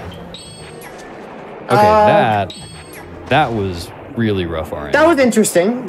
Oh, okay. That was interesting. That was very interesting. So, yeah. Ideally, okay, the way the eyeball moves and bounces around is just RNG, and Al got pretty unfortunate RNG that the eyeball bounced away from him. And so he just kind of had to flail around until he got it and use a water bomb to refill his air. You played that pretty well. I didn't drown. That definitely could have gone a lot worse. I didn't drown. That's very bad things could have happened there. Yeah, especially if he got grabbed by a tentacle. Now, unfortunately, that meant he couldn't pull a bomb before the cutscene, so he couldn't rise up during it. So this fight is going to be a little awkward, but it still should be doable. If he doesn't swim over top of me, that is. Yeah. Make sure you get out of the center of the arena. Okay, yeah. Alright, we should be fine now. Yeah, this is an awkward fight normally, and this is extra awkward today. So I was going to do one cycle on Morpheal now, and then sink back to the bottom, and then on the second cycle, he's going to be able to do 2 cycles of one. And all he's doing to get off of Morpheal quickly is to force unequip the iron boots. Launches you right off.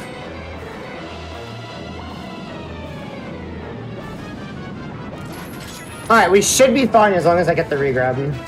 Oh, I thought you were going to get sucked there. Alright. That was really scary. That was really scary. Alright, we're good. Yeah. Very nice. Yeah, good save. Yeah, I had to do my best there. That is a scary part of the run, especially in a marathon setting.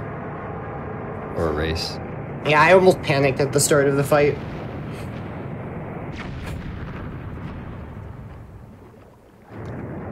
Yeah, that is like definitely one of the hardest parts of the run, for sure. Certainly one of the most punishing. Yeah, so I guess I How many bombs did I use? A lot? 4. Alright, I will skip using 2 bombs and arbiters. Yeah. Yeah, smart. Because bomb count is tight for this run. You end up, if you do everything optimally, you end up with 1 extra. Well, really 2 extra if you get 1 bomb more fuel. You can do all of that with just 1 bomb. Yeah. I did not, like, lots of bombs, but yeah, so you, there's another bomb in, chest in City of the Sky, if you need it, but I don't think we'll need it. That's a lot slower than just skipping using 2 bombs. That saves a few seconds, so. Yeah. We should be the bomb fine for chest bombs. is like 25 seconds. Oh, we have a question in chat. Where does all the water go? Al? Care to comment? It just evaporates. Wow. Some serious sunlight on that water. Yeah. Airflow, something like that. And I was just getting this heart container for safety. It's not strictly necessary to get any of them, but I don't think any runners actually go for none of them. Usually people will get at least 1. And it used to be that people would get the Arbiter's Grounds one, or, well, if you're getting an extra safety one outside of Argarok, you'd get the Arbiter's Grounds one, but it became a little dicier to get that one when Stallard Skip became a trick in RTA runs. Because I believe you only get 1 heart container the whole run. I get 2. Yeah. So I just get that one because it's not Arbiter's Grounds when your health is really tight. It's Palace of Twilight. That's when your health is really tight. Because there's a lot of mandatory damage. There's 4 hearts of mandatory damage. So you think about it. Wait, I have 4 hearts. 4 hearts of mandatory damage. Wait, I'm dead. So that means you have to get hearts. Like you guaranteed have to get hearts if you have 4 hearts. So that's why I get a 5th one. You're saying voiding out during Argarok, falling out of City down to the bridge, and then jumping from the boss key in Palace? The one voiding out from Argarok, you refill your health anyway after the heart container. It's the falling down to the bridge, and then it's voiding out in that room of the boss key, and then jumping down. And that's 4 hearts. Because, voiding out is 1 heart, and then jumping down is another heart. So, lots of damage later in the run. That's coming up in a while. Yeah, it's pretty nice to have some extra health coming out of Stallard Skip, too. Just because if something goes wrong during Stallard Skip and you only have 3 hearts there, then you can't do the jump down in City to Oralphos. Yeah, I hope I can show that off. Me too. That would be really cool. I love that jump. Yeah, Al's now dashing through Castletown again, or dashing through Cancel. Canceling through Castletown. Amazing. Oh, going for Louis' glitch? Yeah, I was 1 frame late, I think. Yeah. Yeah, if you're at full speed, it's a 1 frame trick. It's just a position-based thing, but where you can activate this cutscene in a weird place, and it saves 1.7 seconds over just watching it normally. Yeah, so this section is Midna's Desperate Hour. Midna's dead, so we're bringing her back to the Midna store. We're going to replace her with a new one. And to do that, he's just got to go through Castletown and the sewers again, and just a little bit of movement. Nothing major going on here. Yeah, they'll hopefully give us our new Midna at a discounted price. Yes. Maybe we got a warranty on this one. Hopefully.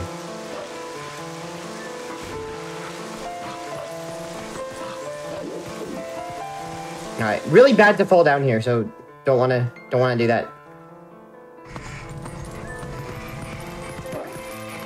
Yeah, technically you can skip this first rope. It's even possible RTA, but it is RNG dependent, and it's pretty precise. Yes, I've seen it. I didn't realize it was RNG. I've done it, but yeah, sometimes they notice you even though you like grab onto the rope, and they're like, "Hey!" I'm like, "What do you mean? I'm above. Why do you see me?"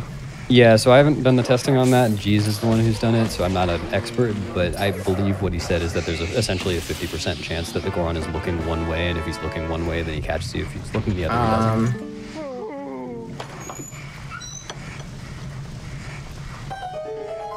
Also, you may have noticed at the beginning of this Midna's Desperate Hour, we were human. I don't know exactly why. I believe it's because we have Master Sword. It's very weird. The game just gets confused. But you're supposed to have been Wolf. What that shows off is that you can still transform. Even in Midna's Desperate Hour, you can do that because we have Master Sword. And we're going to be transforming here coming up. Yeah, and that'll save a little chunk of time that I only even think about if I'm doing a glitchless run or something where I can't do it, or HD. So right It here. seems so natural. We could just transform and use lantern to burn this web. We don't need Going for the quick climb? Yep, quick climb. Nice. That is probably the last quick climb we'll see unless something goes wrong.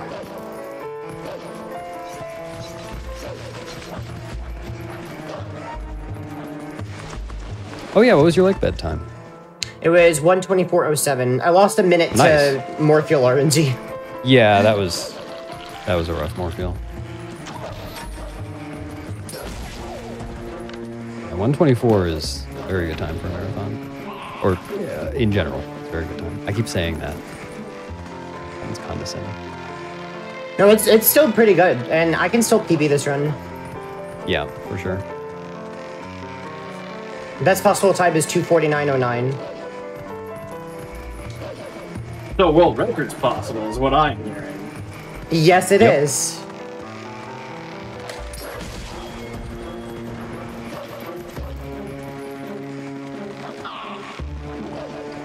There's a little optimization. You could jump attack those Bulbins off the ropes. It saves a very small amount of time. The second one, I believe, is RNG, so I don't go for the second one. The second one, it's not RNG, it's just position. If you use the camera automatically turning as a cue, then you can get it reliably. Okay. Well, I've had issues with it, so I kind of... Yeah, I go in phases of, like, purging strats. Oh! Lost my dash. Okay. Oh. That's awkward. I did not realize I lost my dash. Yeah, he must have brushed up against something. No biggie. And that, I think that actually makes the bridge a little easier.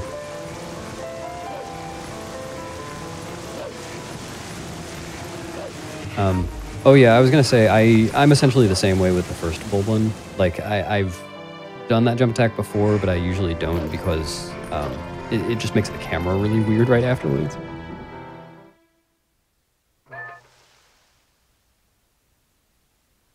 Just little time savers anyway. Yeah, barely. It's only like half of a second. The second one saves about 0.7 from my timing. First one, 0.5. Mm-hmm. Not much. Sounds about right. Yeah, so Al is being very smart and not forgetting to get ending blow here.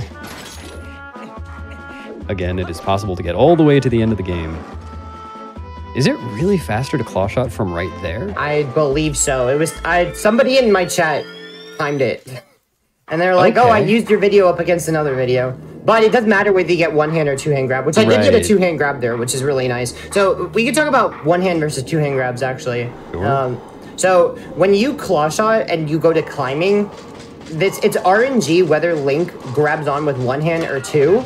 And so if he climbs with, if he latches on and grabs with two hands, then he can instantly climb, while if you latch on with one hand, then he has to latch on with his other hand, which takes about a second or so, before climbing. So it's RNG, and it saves time to get a two-hand grab. We always want to get two-hand grabs.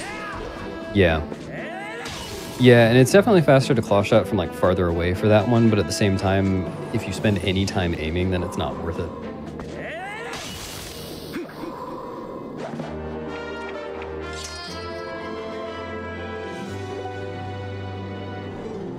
So something interesting is going to happen here that we don't really think about when we're doing runs. He entered this Golden Wolf, or this like Hero Shade sequence from from Castletown. I'm just going to name it Everytown now, and now he's in Farron Woods. It worked him there. And the reason for that is that the wolf that is supposed to give you ending blow in a casual playthrough is the first one, and that's right there in Farron Woods. And this is a glitch called Golden Wolf Wrong Warping.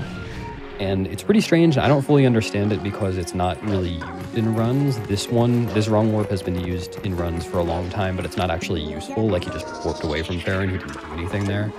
And in theory, it's possible to get other ones, but there's no, like, actual use for it. It doesn't get you, you know, even though there is a wolf in the desert and there is a wolf right outside Hyrule Castle, we can't use it to get to the desert early or to Hyrule Castle early. So, I don't know much about it, but someone does. I certainly do not. Shout out to the person who once told me in a YouTube comment that you can just hookshot up this ladder. Thank you, YouTube. Very helpful. Yep. spoilers, you can't. Also, the hookshot isn't in this game. Yeah, what hookshot? By the way, this is the tower that you jump off of in Jotwad. Jump off of the watchtower and die category. No, it's Wait, the watchtower in... No, it's the watchtower in oh. CAC. Yes, select no. Yeah, alright. Select yes. Oh, did you say no? Oh, no. Oops. No, I'm not gonna go beat Arbiter's Ground. I'm good. So it's not this one. It's the one in Kakariko? Yeah. Okay. Just, my bad. As far as I know, so I think Chris is awesome, has done some runs of like, get the iron boots and EBF and jump off Aru's tower and live or something like that. Some ridiculously long acronym. But yeah, that's not a main, or well, it's not a normalized category.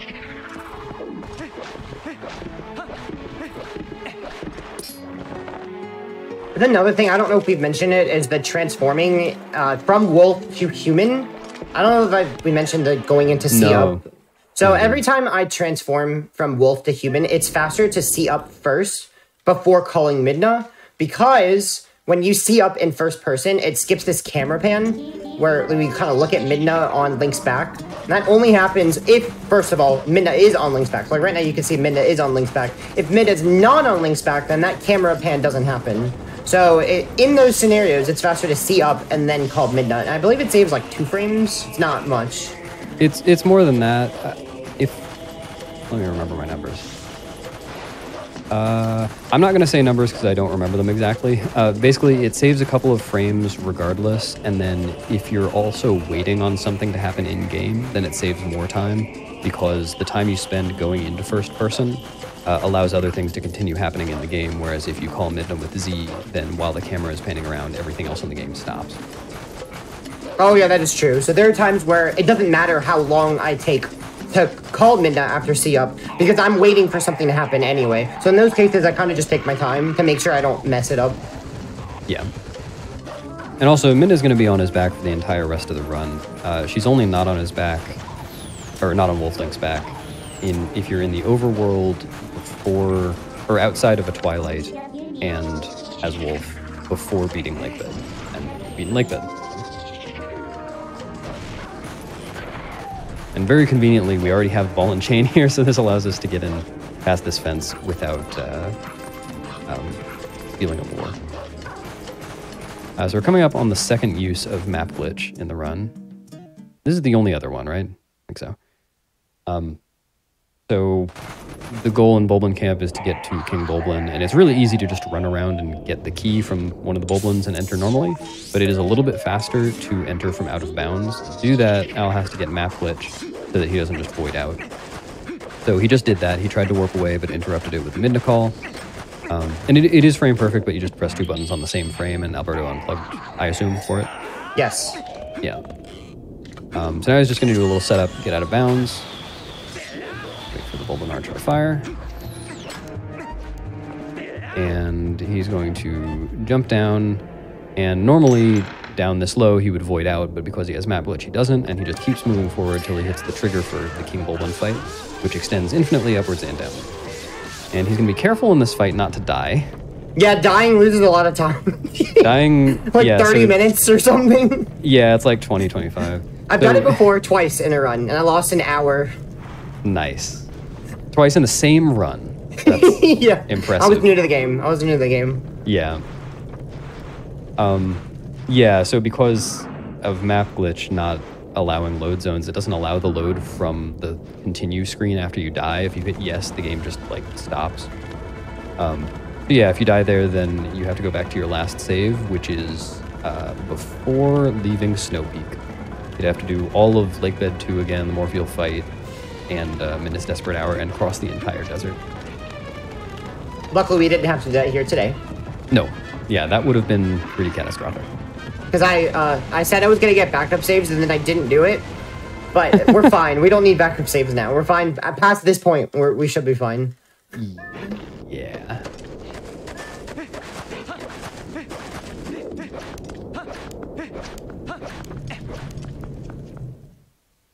And so now comes the second half of the run.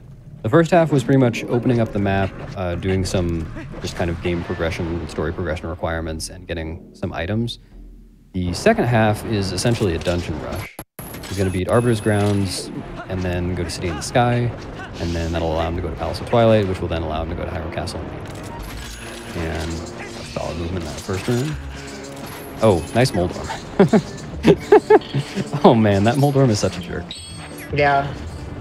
That's total RNG. The Moldorm can just get in your way and you claw shot it even if you're aiming well above it.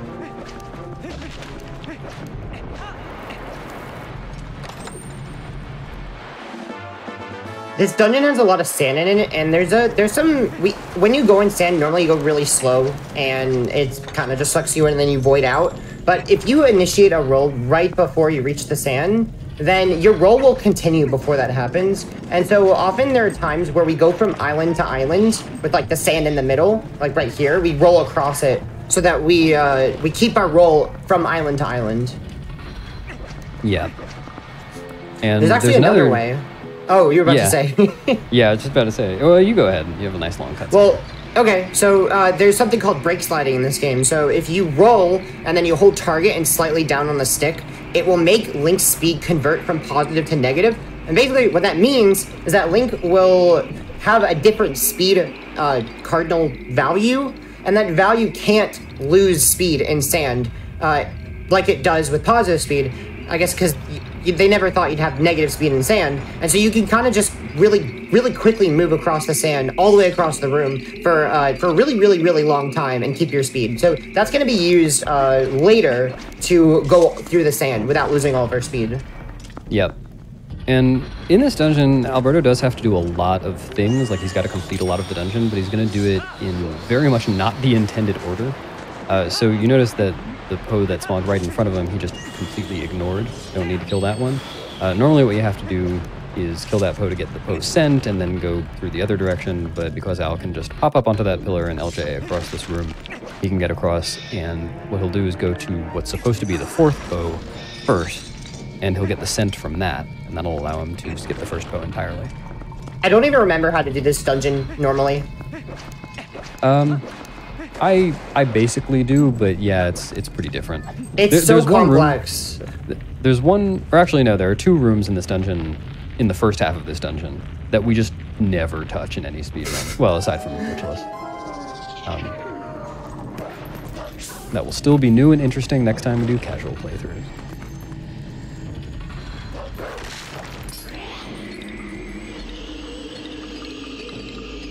So in this fight, the number of times this post spins around Alberto quickly is going to be RNG.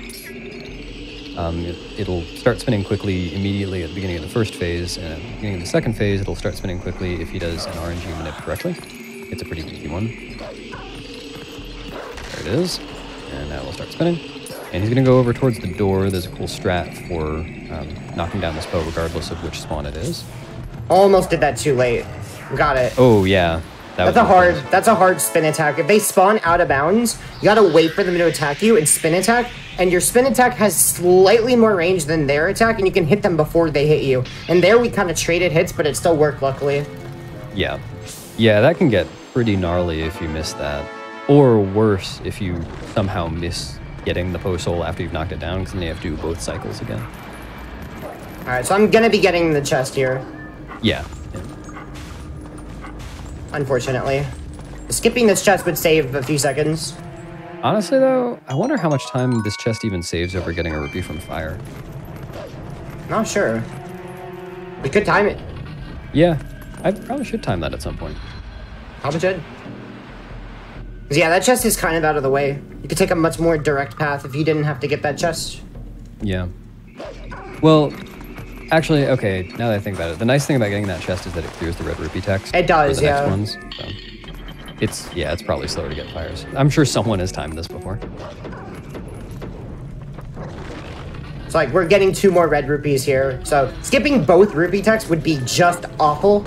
Oh, yeah, that would be... So, yeah, no. So yeah, Al has now killed his first Poe, which is Poe 4 in the dungeon. And now he's heading to his second Poe, which is Poe 2. He's back on track. And picking up this small key for use later. Like you got a bubble. Oh, I like that. Oh, Targeting. I need to remember that was the wrong equip. I need ball and chain. Oh, yeah.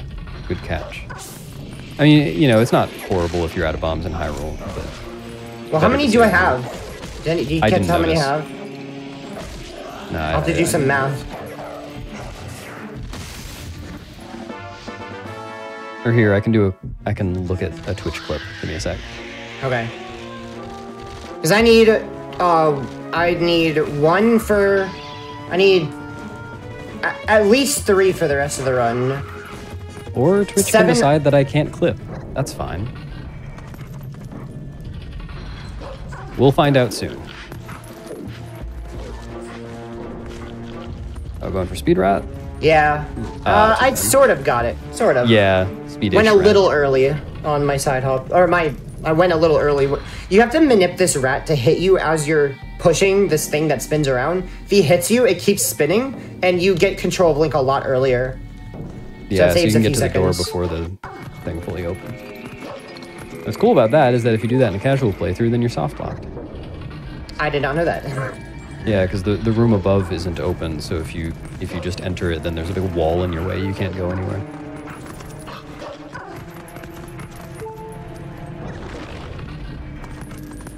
Gonna do this in reverse. Yeah, so the small key he got earlier, he's going to use now. There's no key obvious on this door, but you can hear one falling to the ground or a lock falling to the ground. Because there was a key or a lock on the other side. He's doing this in reverse because of pull and skip. Skips a few rooms. And this room can get a little hairy. Hopefully the R&D will be nice. Oh, you're just going for this, okay. Yeah, but it was actually really fast. That was a really good pattern. Yeah.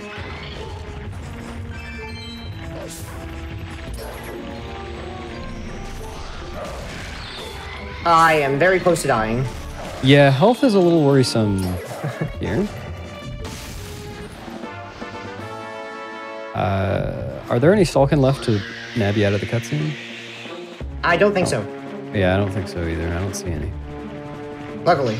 Because they deal half a heart, so cutting that a little close. Luckily, you respawn in the same room if you die, but it is a very slow death cutscene. Yeah, you just gotta be careful on the stall post with the ball and chain. I will be equipping ball and chain. That equip, I should have equipped ball and chain. I just kind of like, that's kind of habit to equip 2 bombs here. I need, it's optimal to equip bombs here to use on the Stalfos coming up. Is it Stalfos? Is that their name? Yeah. But we can use ball and chain instead to skip 2 bombs. It's just a little slower. So I'll be doing that instead. So I'll have to do another equip. So just remember to not use bombs here. Do you buffer the brake slide? I do not buffer the brake slide. Oh, I was going to suggest that as an equip spot, but never mind. Oh yeah, so here's a big sequence break. Instead of going around the whole dungeon, Al's just going to like flip past this little statue thing, or column thing, and get the boss key right now. Super easy. Reverse! Do-do-do-do! Reverse! Do-do-do-do! So this is a weird example of getting the boss key before getting the dungeon item even. He doesn't have the spinner yet. But now he's got to go over and get the spinner. He's going to do some cool movement to get over to it. Doing this room in reverse without spinner. Nice. So he's got an awkward jump to do here to get over to the door. And this is the brake sliding we talked about earlier. You see Link just kind of shuffling forwards through the sand and not losing very much speed. He is still losing height, so there's an element of time to it. Oh, that was interesting. I thought you were going to bonk for sure. Okay. Oh, I didn't trigger him. Oh, yeah. Right. Yeah. Yeah, so usually what people do for that is run over to this one and then just kind of swing until both the others come. Yeah, I kind of like forgot to do that. It's not often that I do that backup. Yeah, it's pretty uncommon to need it. Nice health though. I mean, you didn't really need it, but you know, nice to not be on half a heart. And it fell on you. Oh yeah, this movement.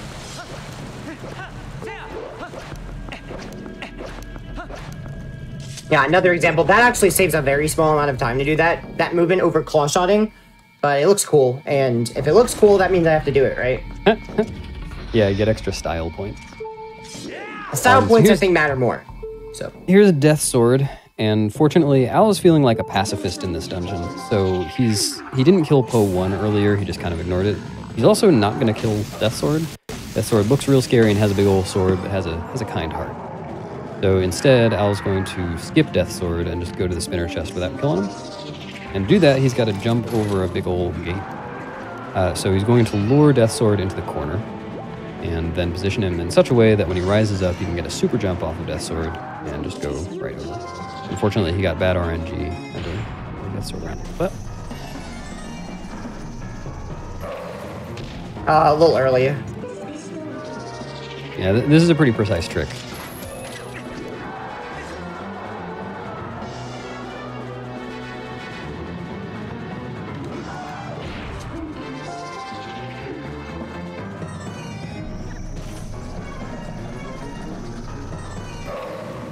There we go. All right, second try. There we go. Very nice. Yeah, it's one of those tricks where it looks really easy when you see it done, but when you see someone learning it and they're just failing it over and over, you see how hard it is. Yeah, it's very, very, very precise. Yeah. The position matters, the angle matters. It's a lot of things matter. It's a lot. Very, very involved trick. And it only works by a few pixels. I will be turning a metronome on here, so do not be alarmed. Yeah, are you gonna deafen for Stallard skip, or should I just stop talking? I don't want to distract you. Just let me know what to do. I don't have my computer on OBS right now. Oh, you can just I take the could headphones deafen. off. I could deafen, actually. I could Up do to that. Yeah, I'll go ahead and deafen when it comes to it. Okay. So I'll just talk through it. Yeah. Yeah. I Okay. will still need to be able to hear the metronome, but... Yeah. So just when it comes to the bomb boost, I'd appreciate the quiet for that part. Oh, so you will be able to hear. Okay. I'll be able to hear the metronome, and you. You'll be able to hear me. Okay, so I'll be quiet at relevant parts. Yeah.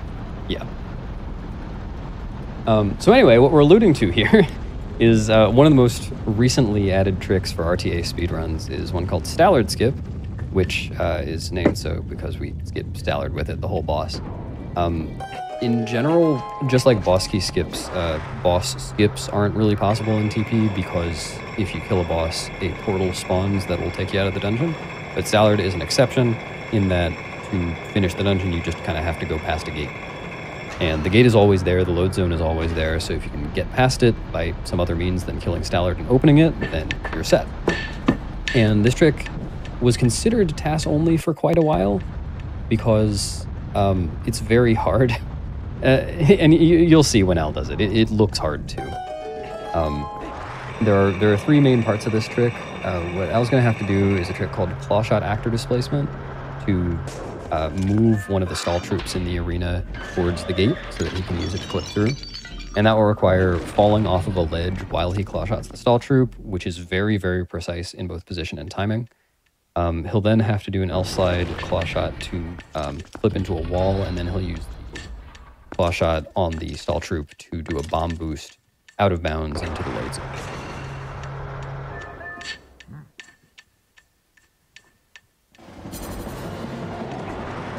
Yeah, this has only become RTA viable recently because some people decided that 80% wasn't optimized enough, and they made a setup. At an angle, turns. Oh, you do roll method, okay. Very precise claw shot on this guy.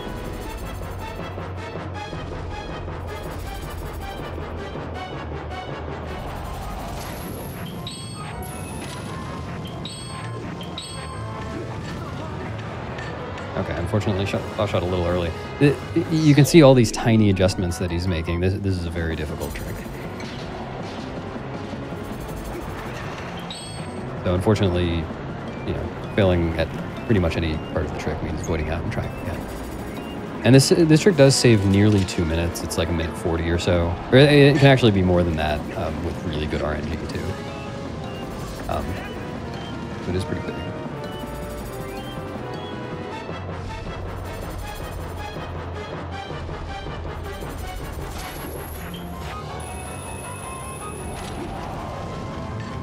There we go. Got a cab.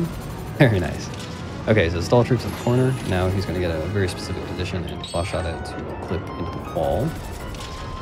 And he's going to have to be dealing with Staller this entire time. So running around and... Fortunately, the boomerang can calm Staller down for a little bit.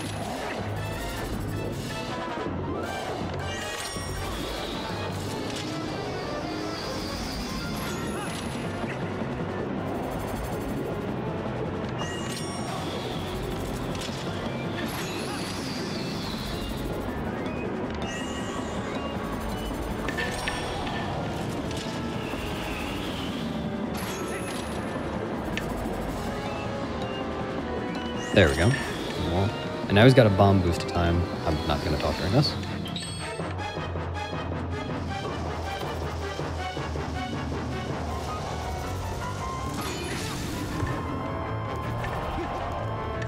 All right, very nice. That trick is as hard as it looks. Undeafened. All right, I'm back. Hi. Welcome back. I was just saying that trick is exactly as hard as it looks, or harder. The second try is very nice. Oh yeah, no. That is definitely the hardest trick in the run, like without a doubt. Like I think a lot of people can agree on that. Yeah, and a complicated one too. Yeah, very complex, lots of variables, very precise. Yeah. Yeah. So a couple of years ago, actually, I don't know my timeline. Something like a couple of years ago, the world record was dropped to mid 252, and since then, with this trick that nice groin. Since we've added this trick that saves minute 40 or so, and Norgor, which saves an additional 50 now. We've only lowered the world record to a high 250. It's just that difficult to get everything in one run. Yeah. We added 2 tricks that are probably harder than all the other tricks. Like we had 2 tricks, and those are also like the 2 of the hardest tricks in the run, you know, conveniently. Yeah. And they're also very far into the run as well. Like the other ones, you could kind of just reset if you fail them really early. But like that's 2 hours into the run. It's very far into the run. Yeah, and if you're going for world record, you need those tricks. Well, maybe possibly not Norgor, definitely Stallard Skip. Oh, so we're coming up on the biggest sequence break in the entire run, and it looks like nothing. I'll let L do it. Gaze in reference at this clip. Clips past the owl statue by transforming, and with that, he has skipped all of Temple of Time, Ilya's memory quest. Oh, no. And the Ancient Skybook side quest. Yeah. So that clip saved like an hour or something.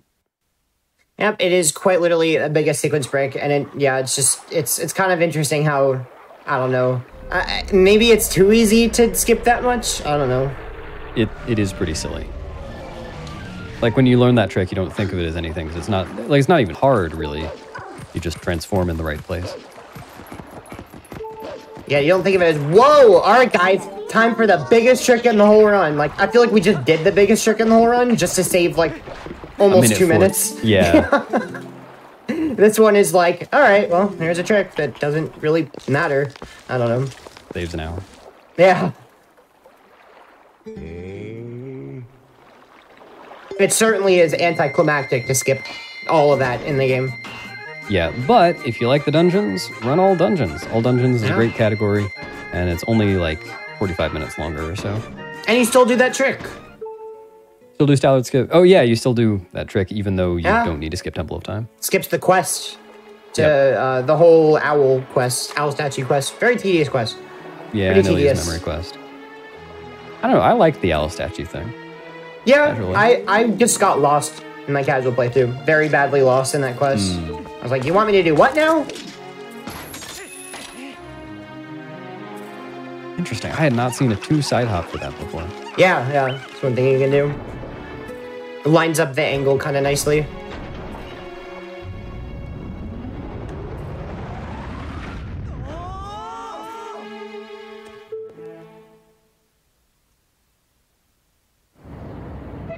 Yeah, the question in chat about Ball and Chain. Ball and Chain is only strictly required for Xanth's Blizzetta phase.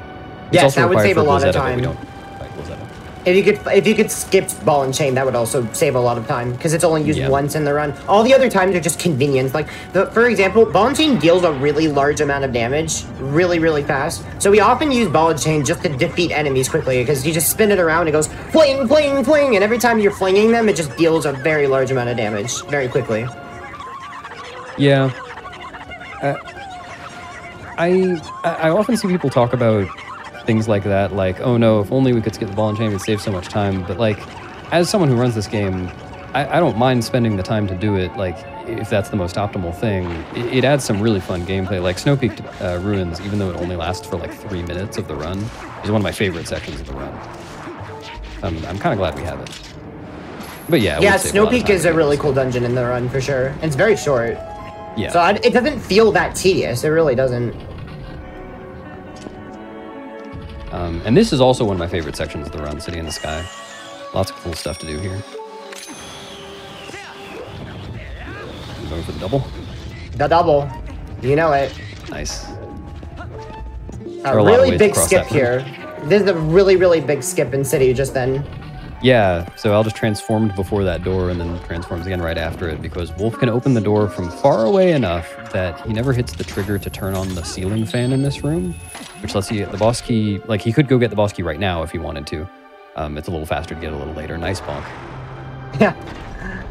But yeah, that's a big sequence break. It skips half the dungeon. Ish.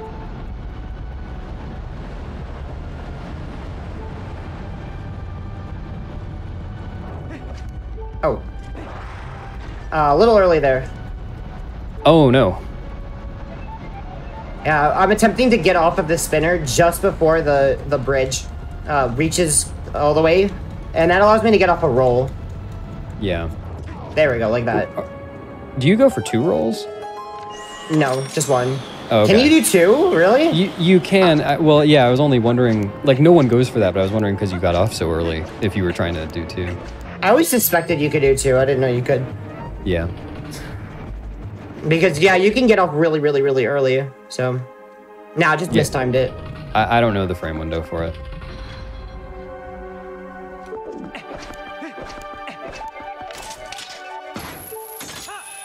You can do an LJA to this chest here. There seems to be a miscommunication in the community, a discrepancy in how much time it saves. Well, I mean, it's one of those things where it's tight enough that everyone can just time it for themselves, and if you find it worth it, you go for it. If you don't, you don't. Because yeah, so Zach timed it to be a little bit, like a few frames faster than what you just did, but I timed them to be exactly equal to the frame, and yeah. There's a few places in the game, in Cydia especially, where there are discrepancies in how much time things save. Yeah. Like that strat right there that I just did. There's another way you can do that skip, which, by the way, would you like to go over that skip that I just did, Beast? Yeah, that was interesting. I've never seen you do it that way. Yep, it's another way you can do it. Well, yeah, I've seen it done that way, but not intentionally. That's just like if you accidentally go too far. Yeah, so there's a cutscene at the end of that bridge where Argrok comes in and goes, "Roar!" and breaks the whole bridge. And it's convenient to skip that cutscene just by, doing a little bit of parkour and not being on the ground where the cutscene trigger is. Because 1, you don't have to watch the cutscene, so that's a time save in itself. And 2, when he save warps after getting the dungeon item, double claw shots, he's going to respawn back at that small key chest because the game thinks that he needs to be there because he hasn't seen the cutscene yet, rather than back at the beginning of the dungeon, which will be a little bit faster, especially because if he respawns back at the beginning of the dungeon, then he needs to do that fan trigger skip again where he transforms into Wolf at the door. I'm pretty sure that the change in spawn location doesn't really make that big of a difference because I've had runs where I failed it and didn't really make much of a difference. Yeah, it's not much of a difference. The main thing is just the cutscene, but I don't remember the exact times, but I'm pretty sure I timed the small key spawn to be faster. It's close though. It's close. It's definitely close in timing. Yeah, you're right. Alright, when I'm doing this LJA, I'm bouncing the boomerang off of the door to make it come back faster, so I can do it quicker. Yeah, he's doing all these rooms really quickly with the help of LJAs. Are you doing the enemy LJA in this room? Yep. Very nice. Depends on the keys. Uh-huh. Yeah, showcasing that LJAs aren't boomerang dependent. You can really be targeting anything. Just depends on what surface it's on. Haha, they fell off. Silly Dynalphos. It's scared of the claw shot. Yeah, the claw shot, if you fire it in the correct way, they just kind of like try to avoid it. And in trying to avoid it, oopsies, they fall off and die. Fun It looks fact, really funny. You can also do it with the boomerang and kind of with the spinner, but you void out too if you do it with the spinner. Oh, nice. I didn't know you could do it with that. Yeah, LJA stands for long jump attacks, I was asking in chat. And it just means that you get some extra speed on a jump attack by targeting an enemy in a specific way, and it'll help us skip things.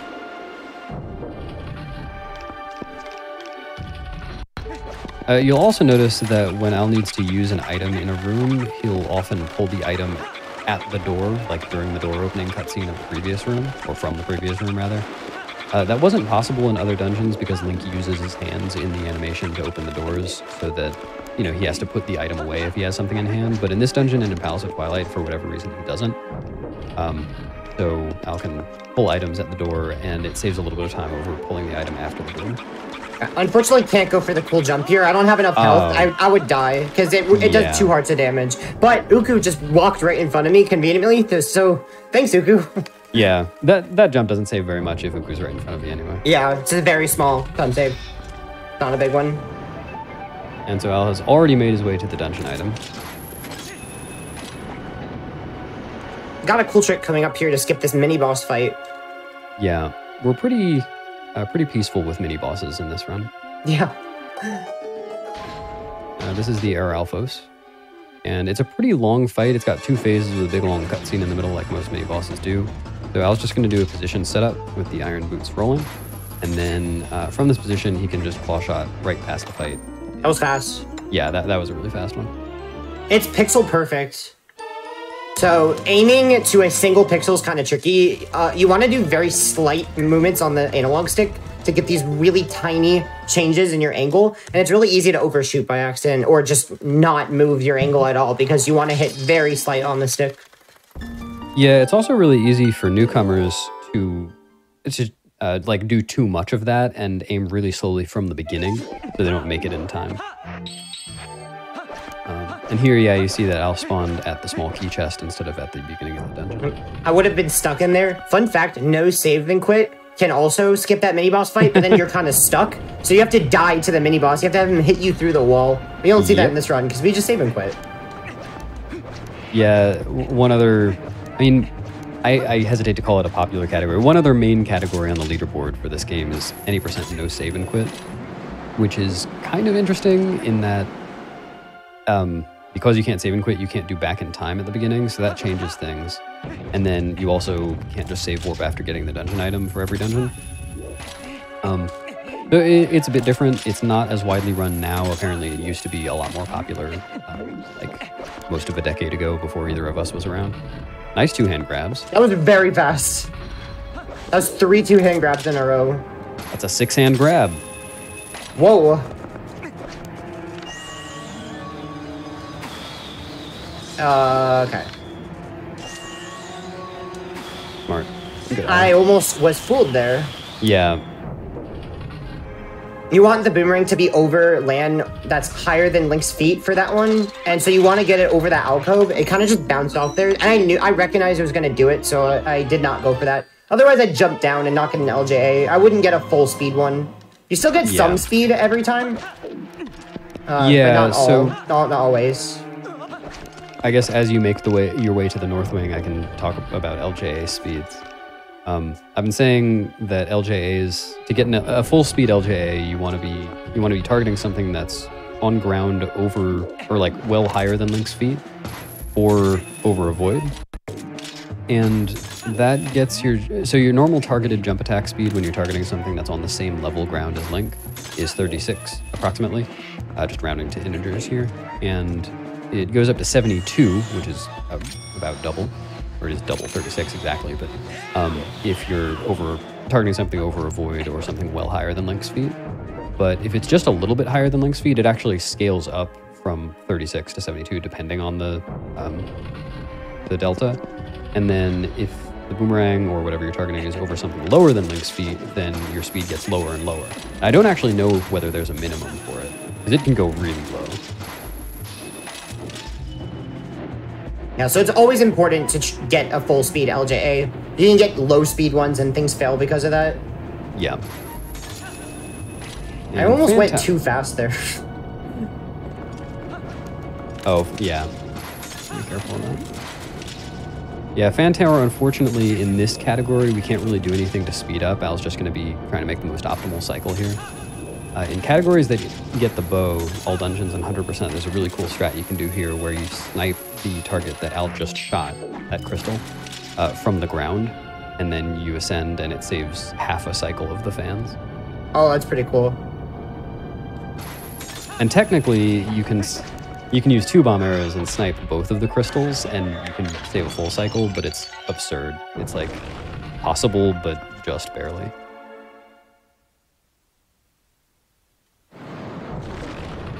Trying to get a frame perfect roll here. Nope. Oh, just mash for it. Hope to get it. Yeah. That one you could time. I don't know whether anyone does, though.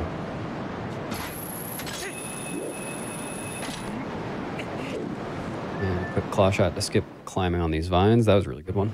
Yeah, that was good. It's really hard to tell whether you got a good one in advance. Yeah. Actually, you may be interested. I found a new setup for it, so I started off. Yeah.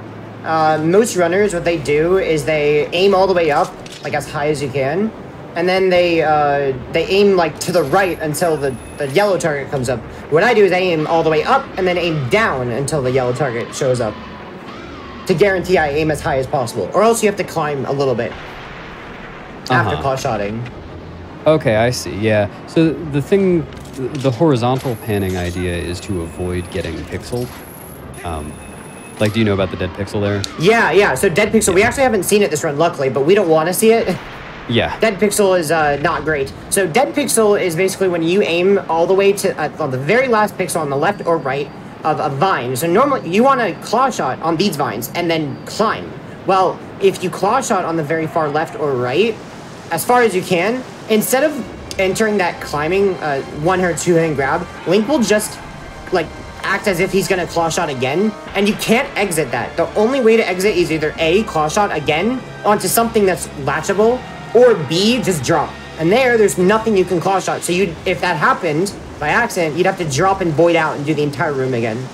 Yeah. So you do not want dead pixel, especially there. But there's other places that you can back it up, but not there. There's no backup. Just void out and try again.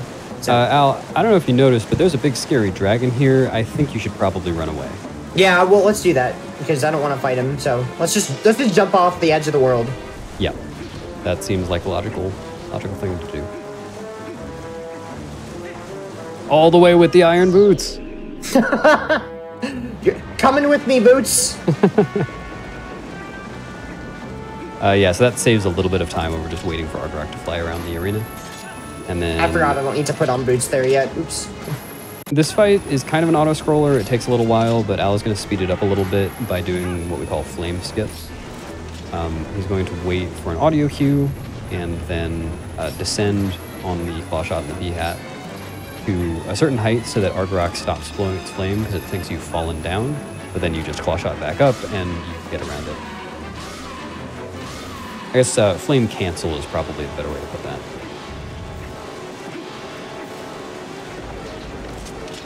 And he's got 2 cycles of doing it exactly that way, and then a 3rd cycle that is a little bit different, just because Argrak's pattern is a little bit different, but essentially the same idea.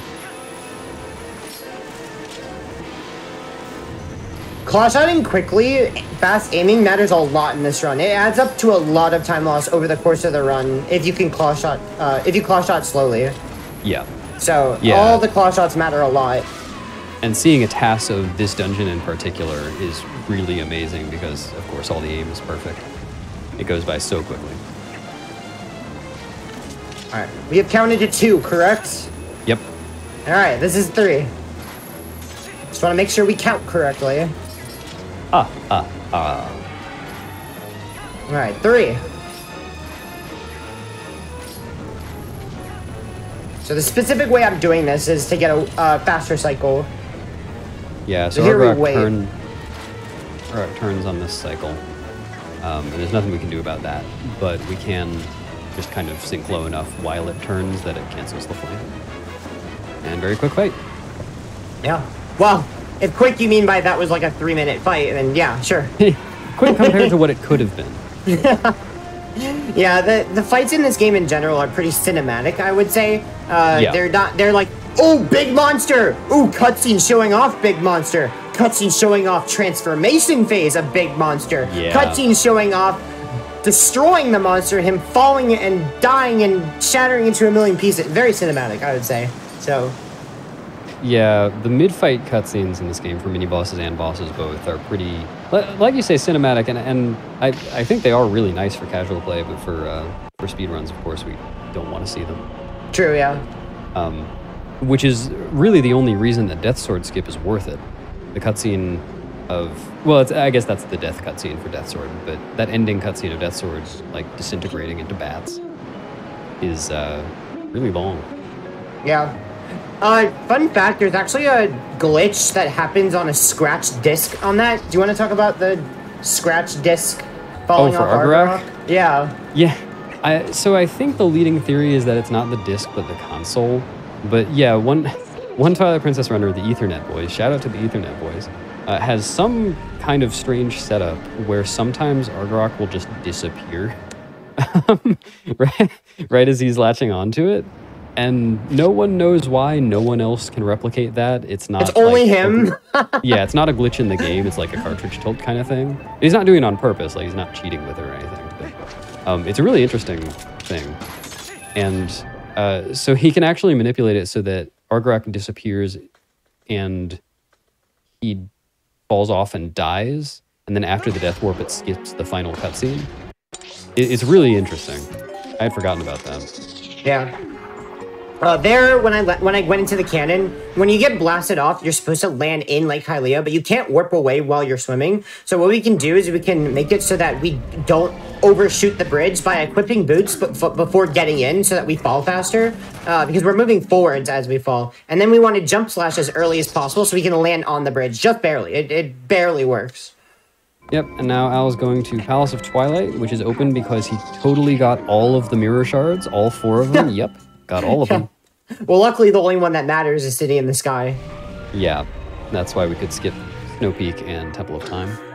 It's like, I find it funny, like, when we were in Arbiters, we see the cutscene of the door opening with only 3 of the things lit. I imagine, like, a funny image of, like, a mirror where, like, it's only in a few pieces and you use it to enter Palace, but in my mind, I can imagine that. Yeah, if the cutscene reflected that, that would be pretty funny. That would be really funny. Like, oh, nice mirror. It's in, like, we only have 2 pieces of it. Or 3, I don't know. We don't get all the pieces. We skipped 2 of them, right? So we only get... Yeah.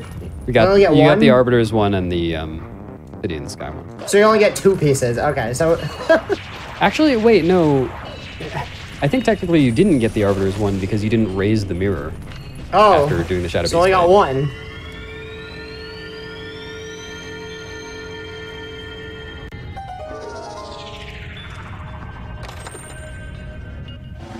Yep, so 2 of our 4 Dungeon Rush dungeons are down now.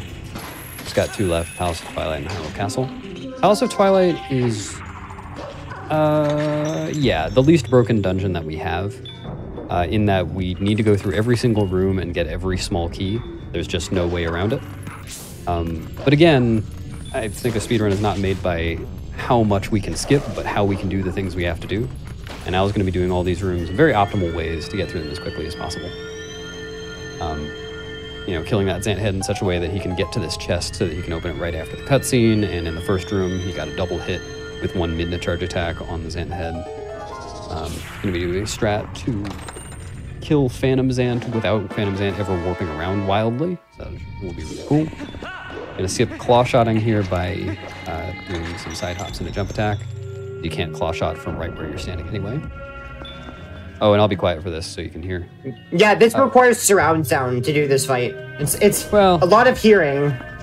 Yeah, it doesn't require necessarily, but like to do it as quickly as possible, yeah. Yeah, you want to hear where he spawns, because he can spawn anywhere in this room, and it's kind of quiet. And if you're too far away, he actually doesn't make a sound at all. Yep.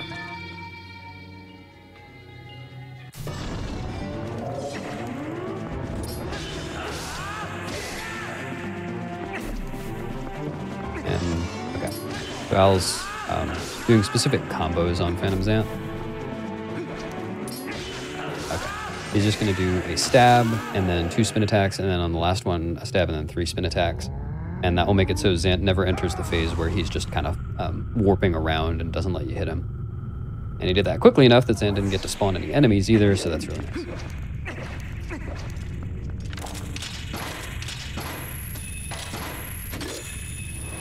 There's another L slide. Oh no, are you going to get the text? No. Nope, no text. Luckily, I was very close. I almost was too slow.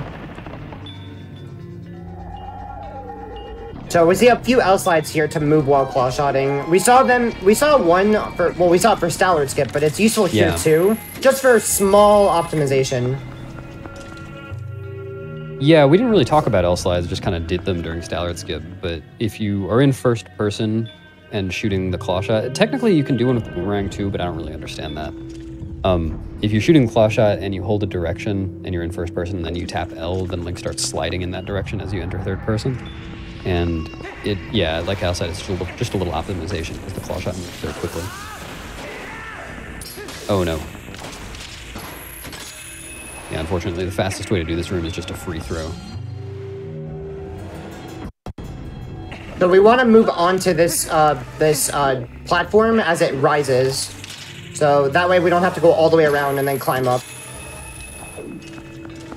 So we have enough time to get onto it before it rises. And we know where we need to be. While casual, I don't think they'd know where to optimally be. Yeah, exactly. In casual play, the Zant hands floating through the walls are much more scary than they are in a speedrun. Yeah. Like, we know exactly what to do. They're really never an issue. Yeah, there's no surprises. Well, casual playthrough, it's full of surprises, like a jump scare kind of thing. Oh, there's enemies just spawn right in front of you. Ah, run away! Like, but there we kind of like know where everyone's gonna spawn. We know when to dodge. Yeah. This is a very scary dungeon as a casual, I will say. My heart was pounding in this dungeon from the hands. Oh, fun fact.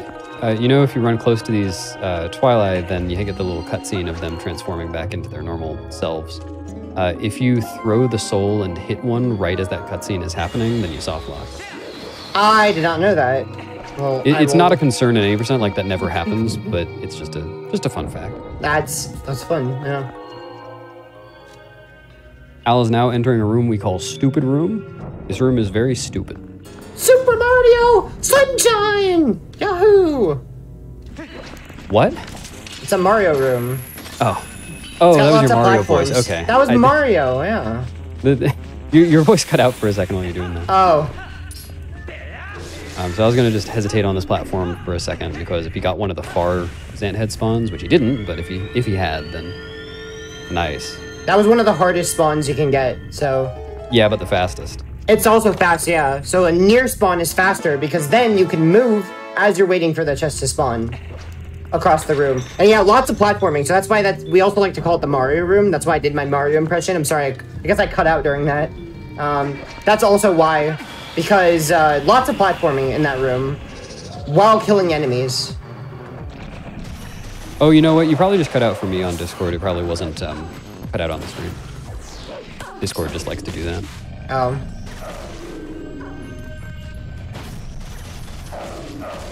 Yeah, very quick fights in this room. Of course. Barely have enough time to claw shot here. Yep. Yeah, he managed his dashes well. He'd be able to get out in time.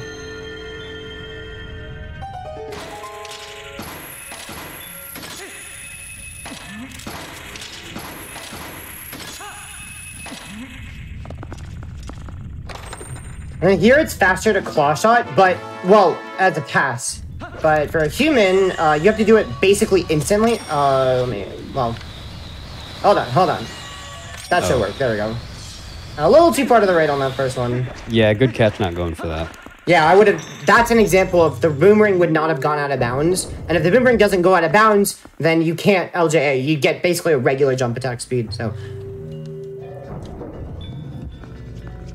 But yeah, I'm sure in that scenario it wasn't faster, but usually it's faster to LJA instead of claw shotting, which is weird because they're intended to claw shot. Yeah, well, you're not supposed to. You're not intended to claw shot directly from that platform. Oh, yeah. You're intended to claw shot back to the ceiling.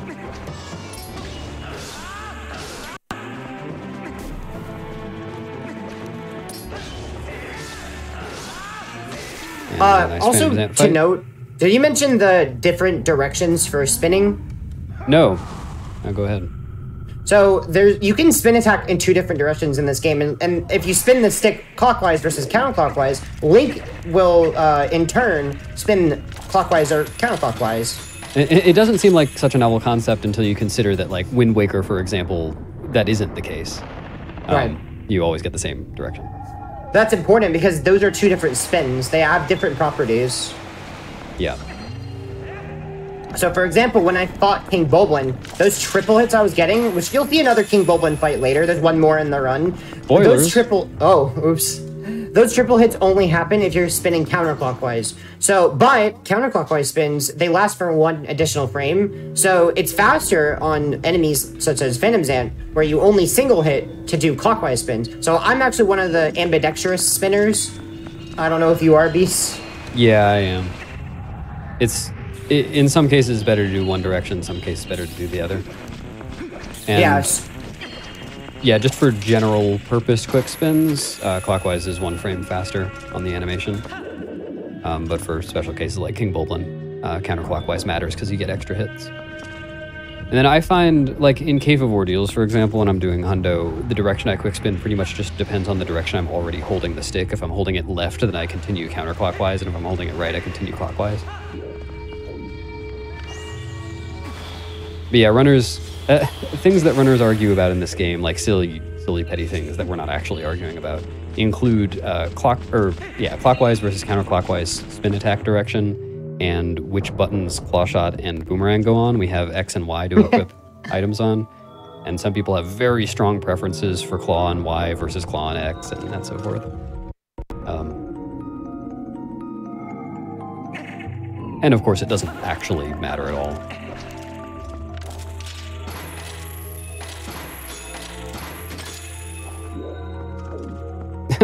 Oh no. Yeah, I had some I got a little worried issues. Oh yeah. What did that soul ever do to you? He took my money. Oh, fair enough. Yeah. Yeah. Just wanted to let you know.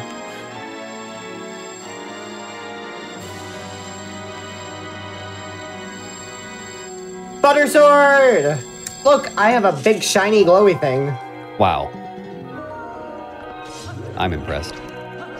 Oh! Oh! Yeah, so Al's now done the entire first half of the dungeon, didn't skip a single thing. And now he's going to do the entire second half of the dungeon. There are some very small skips in here, but pretty much it's just playing optimally. Which is hard at its own.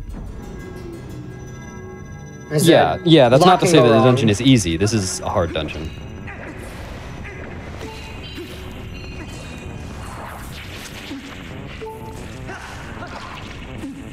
Clearing the fog with the sword. Alright, I need a lot of health. Yeah. I'm probably gonna get hit again, yeah. Yeah, you know, it is a good thing that you got that heart container, huh? Yep, I would have died. Alright, that's 1. I need 1 more heart.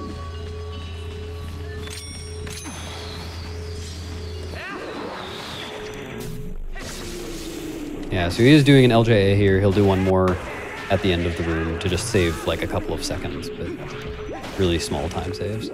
That's what LJAs normally do. There we go. I'm about to take 2 hearts of mandatory damage in this next room.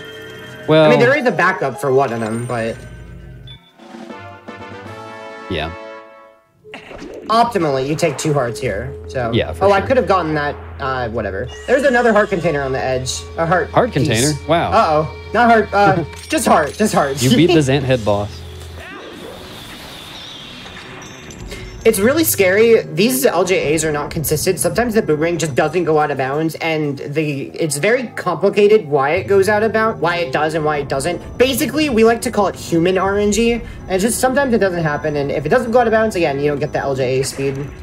Yeah, basically it's not really RNG, but it's a very precise position-based thing, and you essentially can't tell whether it's going to go out of bounds or not. You can, if you want to, buffer LJAs to see that the boomerang has gone out of bounds before you input it so you don't fall, but it's just a personal preference kind of thing. And now, I like that card rock push. Yeah. I was going to set up for an LJA here to get off this platform a little faster. Gotta be careful on that one so you don't void out. And he's going to wait for the Xant head to explode, or be about to explode, before jumping off so that he doesn't have to ride over again. So if the Xant head doesn't explode before he voids out, he's got to go kill it a second time. Here he can skip some of the claw shotting up to the boss key, just with this first precise one.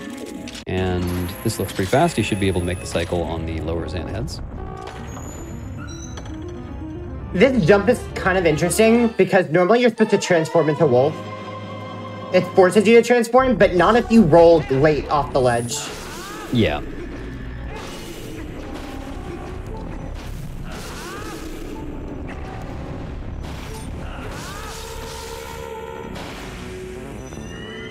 And it's good that you're on a whole heart here instead of half, so that the Baba won't be able to kill you in the next room. Oh yeah, true. Well, also, that Baba just doesn't hit me. He did the other day, actually. I lost a run to it, actually. Yeah, as far as I can tell, it's RNG. Like, Yeah. it happens so rarely, but then it knows when you're at half a heart and just decides to go for it. Yep, I've died to him before, yep. And it just happens, and that's about it. So this whole room is on a cycle, and so all of my movement matters.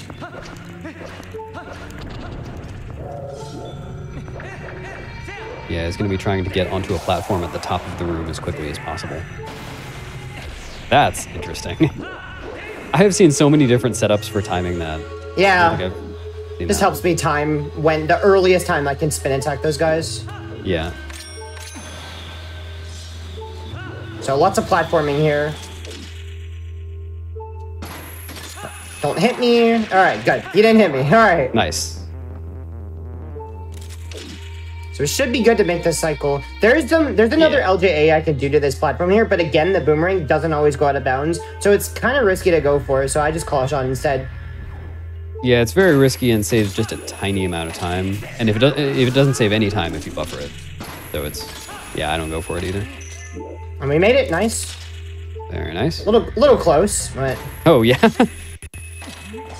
You knew it was calculated. And so that was another example of where surround sound would have been helpful. There, I mean, he spawned in my sight, but he could spawn on the right or the left out of sight, and knowing which side he spawns on. But gotta make sure my headphones are in the right ear. Yeah.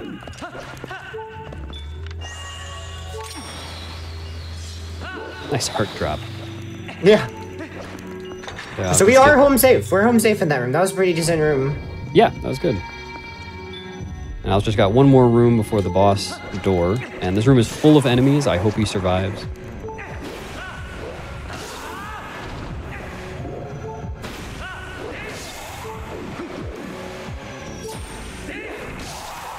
He's just gonna spawn camp him.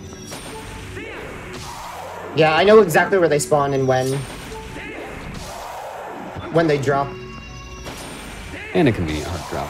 Health doesn't really matter too much here. I guess going in on one heart would be kind of scary, but... There is mandatory damage in this fight, to do it optimally. Yeah. Yeah, and ideally it's just a half heart of mandatory damage, or yeah, optimal damage, but there's a 2-frame window for a trick, and if you don't get it, then you take another half heart.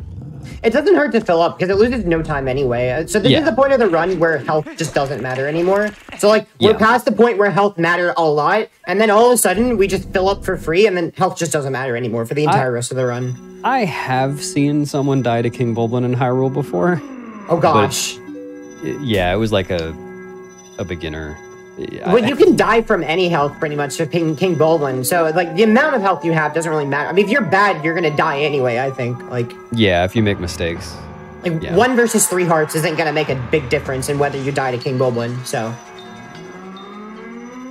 Alright, probably the most cinematic fight in the game. Yeah, this fight's really cool. We're going to see some areas that we actually haven't seen before in this run, like this one. This is the Forest Temple boss Diababa's room. Wait, how do you know? We haven't been there. How do you know? I've played this game before. Oh, okay. I'm cheating. Well, I don't remember this room. Yeah, next we go to Dangoro's room from the mini-boss from Goron Mines, which we also did not fight. Good RNG there. I think it was a frame early there. Yeah, that looked a tiny bit early. So that was the 2-frame window trick I mentioned earlier. If he finished that combo at exactly the right time, then he would have one-cycled Zant. The damage on Zant is a little bit weird in that it really wants you to go in multiple distinct phases, at least 2 of them. But on the first 2 phases, multiple distinct cycles. On the first 2 phases, the Diababa and the Dangoro one that Al just did, you can one-cycle. It's just very tight. On the others, it's not possible.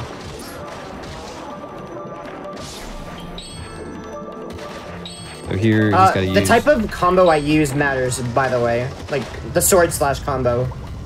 Yeah, here he's using water bombs to swim again. He mentioned earlier that he needs 2 water bombs for the end of the run. This is why. Still doesn't have the Zora armor. And yeah, he's trying to do fast combos, not only to go fast, but also so that he doesn't run out of air. Yeah, you barely have enough at that first part. It kind of looked a little scary. My combo, I actually messed up a little bit. Yeah, the camera can kind of flip when you're targeting. Luckily, able to finish it up nicely. So those are the 2. Those are also 2 mandatory water bombs. You cannot skip. That's another reason why we need water bombs for that as well. Yeah, and that's a real choke point for beginners, because if you mess up that fight and you have fewer than 2 water bombs, then that's a real problem. You have to go all the way back to City in the Sky to get more. Yep, which is glad we had run out of bombs. I was thinking, like, what if I ran out of water bombs just then? I was like, okay, good we didn't. Yep. Because that would also basically just completely end the run. Best not to think too hard about it, I think. Yes, it's a lot of equips. So, like, oftentimes, like, I get kind of confused by my equips. So... It definitely takes a lot of muscle memory. This is the only mandatory ball and chain usage in the run, so find a way to do this fight without ball and chain, and we can skip it. Yep. Good luck. Yeah. I think what's more realistic is finding a way to skip Palace of Twilight entirely. Oh, that was interesting. Oh. I've only had that happen once before. Man. That is such a pain. I've only had that happen once. I thought I'd be able to hit him again, though. Yeah. I guess not. Wow. Yeah, that's the mechanic that was removed from HD, the clanking a wall with your sword. Unfortunately, it's a thing, and it actually can mess you up in this fight. That's the second time that's ever happened to me, so... Yeah, that fight's pretty awkward with the camera. You know, being a circular room, the camera's shifting a lot, and there are those walls. And of course, you have ice physics. So just... you notice here that Al is actually only hitting Zant with the final part of each combo. That's because, again, the way damage works on Zant is kind of strange. The game really wants you to do it in multiple cycles, and the cycle is ended when you do a strong attack, like the end of a 4-part combo on Zant. And it turns out that's all that matters here. It doesn't need to hit him with the normal slashes. Yep, all the others are just for show. Yep. And does not need this heart container. No, the health really just does not matter from this point on. I could do the rest of the run with 1 heart and be fine. Yep. Which is funny because, like, I don't know. It's funny that the rest of the run is so much easier. It's very bizarre. Like, you get to the end of the run and it just feels very easy compared to what we just did. Like, we're past the hardest parts of the run, for sure. Yeah, when I think of the... Well, yeah, when I think of the dungeon rush for this, I really do think of just Arbiter's Grounds to Palace. I don't really think of Hyrule as a dungeon. But I think that hasn't really worked in my favor because I realized after a while of playing any percent that my Hyrule was just really bad compared to top runners. And I think it's just because I didn't really think about it because it wasn't hard to do. Like, you don't have to avoid dying necessarily, but there's still optimizations, of course. Speaking of Hyrule, I actually just got the community best for this segment that we're doing right now yesterday by 0.06 seconds. 0.06. 0.06. 2 frames. GG. Oh yeah, here's the other postman skip. It's basically the same idea. I'm gonna run to a specific point on the bridge and LJ over the postman trigger. It's pretty thin.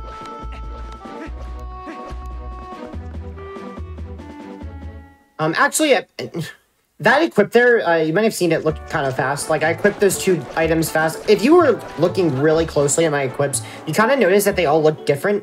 I don't know if you want, we could get into, like, the nitpicky details of equips, but equips are actually pretty complicated. 2 minutes. Go for it. 2 minutes. All right. So, equips.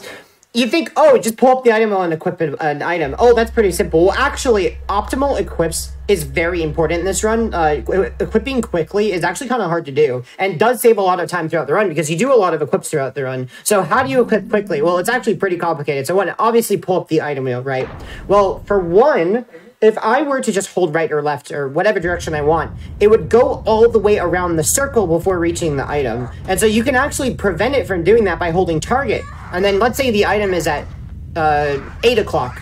Then what I want to do is I want to hold 8 o'clock on the stick while holding target. And that would put it on that item.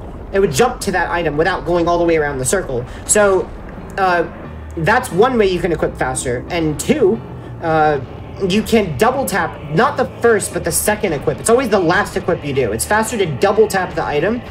And when that does is that makes it so you can leave the item wheel faster. So all of these buttons are very quick. It's a lot of button presses really quickly to item wheel equips. So item wheel equips are actually pretty challenging to get used to. And here's another thing. The fastest equips that can happen are the item at the top, because that's the default location of the cursor. The cursor moves at a set speed from across the screen. So if you're equipping the item right next to the top item at, like, let's say 11 o'clock or at 1 o'clock, that's a faster equip than equipping all the way across the wheel at 6 o'clock. So you have to time it according to how fast the cursor takes to reach the item, or else if you press it early, you don't equip the item. So very complex. Very, very, very, very complex. Yeah, so hope that made sense. I was taking notes. Oh, okay, yeah, take notes, definitely. By the way, this barrier, if you could find a way to skip it, you'd save a tremendous amount of time in this run. It's the final holy grail of all of Zelda speedrunning is this barrier. For sure.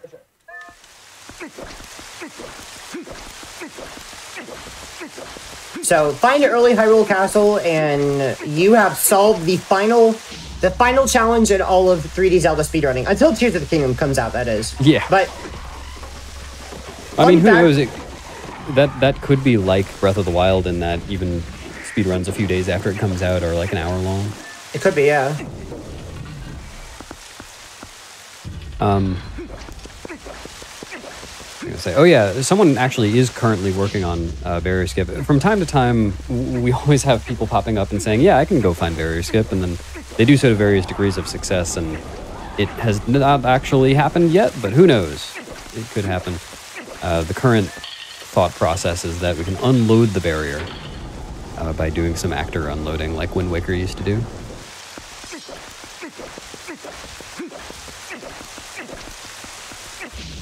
Here's the 4th and final King Bulblin fight, which is kind of an odd thing to say given that you've only fought King Bulblin once before.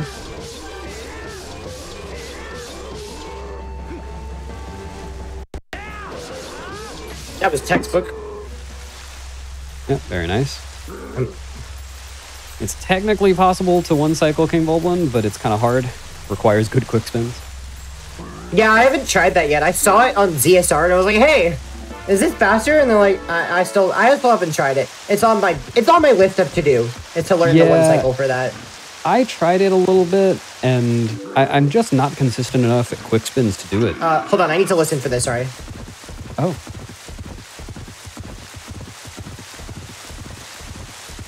Okay, never. Well, I didn't get it anyway. I was listening for a sound cue to try to get a frame perfect backflip. You can go ahead. Sorry. Interesting. Yeah, so he was trying to do a frame perfect backflip to save warp that would have skipped the midna text. It's going to save warp anyway because it's essentially equal to just rolling back.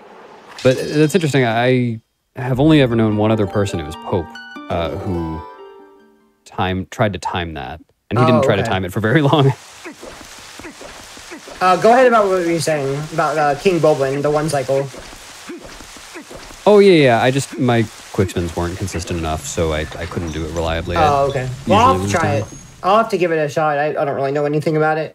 Yeah, it's definitely worth a shot. Or you could run Hundo where it's free. That's a great spin. Yeah, I'll just hit barrier skip. Oh my god. Oh my goodness. Yeah, you can skip a bunch of these, actually. You're supposed to fight all these enemies. We only do it once. Yep. Well, that's not true. But when we fight all the Boblins, we only do that once. With the bomb. With the Boblins, sorry. But the other one, a lot of them we can skip. Yeah, this one is skippable in Hundo. It's only skippable with Jump Strike. But, can't do that here. Pretty quick fight anyway. Especially with Ball and Chain. That's another example of a fight that would be quite a bit longer without Ball and Chain. It would really only be a few seconds. But yeah, Ball and Chain is really nice for that. Now it's just setting up to throw the boomerang right after the cutscene without aiming.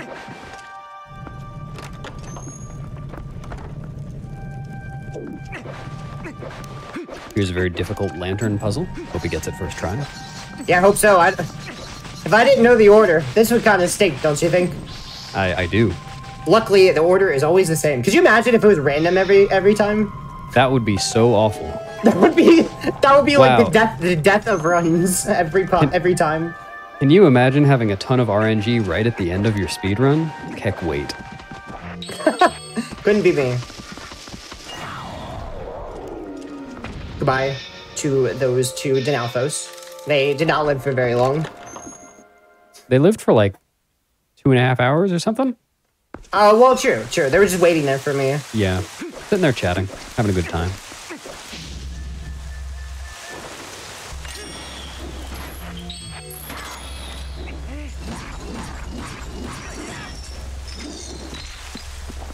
Yeah, this is kind of a boss rush.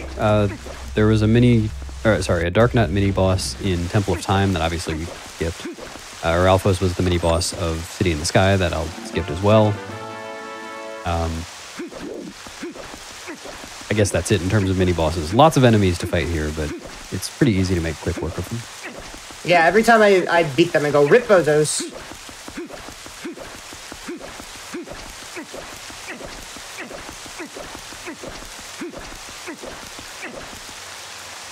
Oh look, there's the chest. We should go get it. Oh no, they're enemies. Oh no, there are more enemies. Oh no, they have snipers. Oh no, Link. Splat. All right, he's dead. This is the end. GG. Oh, I guess not. Well, I keep forgetting that. Well, the timer that would be world record 246, new world record. Wow. GG. Beat your summer best, or well, nearly. Well, we beat Zant. Zant's truly the final boss in this game, right? I mean, there's not like another guy who's bigger and badder that's pulling all the strings. I think it's this hawk. I think so. And maybe it's one of these guys. Hey, I remember I remember that hawk guy. Yep, totally met him. And that girl, and yep. It's the friends we made along the way in cutscenes that I skipped. So, fun fact, in Moon Jump any percent, it's possible to get into the boss key, like this area you're in right now, without opening the door and like hitting the cutscene. And you can't actually escape, but you can lure the Aralphos over from the other side and have it join you in that little room and kill you, and then death warp back. That is interesting. It's very silly. That is really funny. All right, it's the final staircase. Do-do-do-do-do.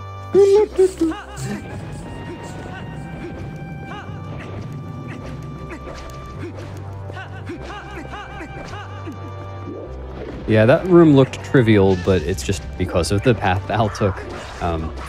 you're supposed to kind of get stuck in that room. There are a bunch of ghost rats. And you're supposed to end up transforming into wolf and following a set path around the room, but it turns out if you just keep jumping, you're fine.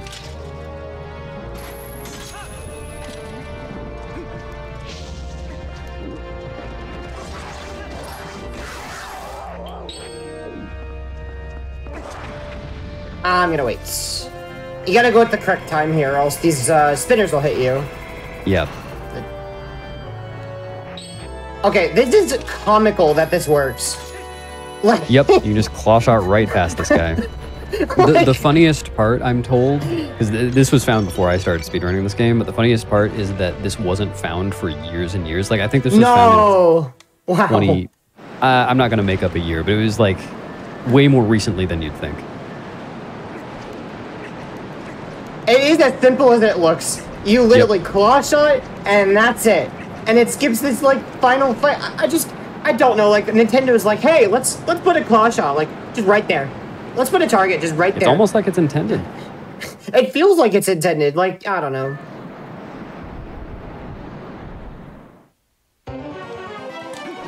Okay, fun fact, if I pull item wheel here, frame perfectly, the game crashes. Yep. Good call not doing that.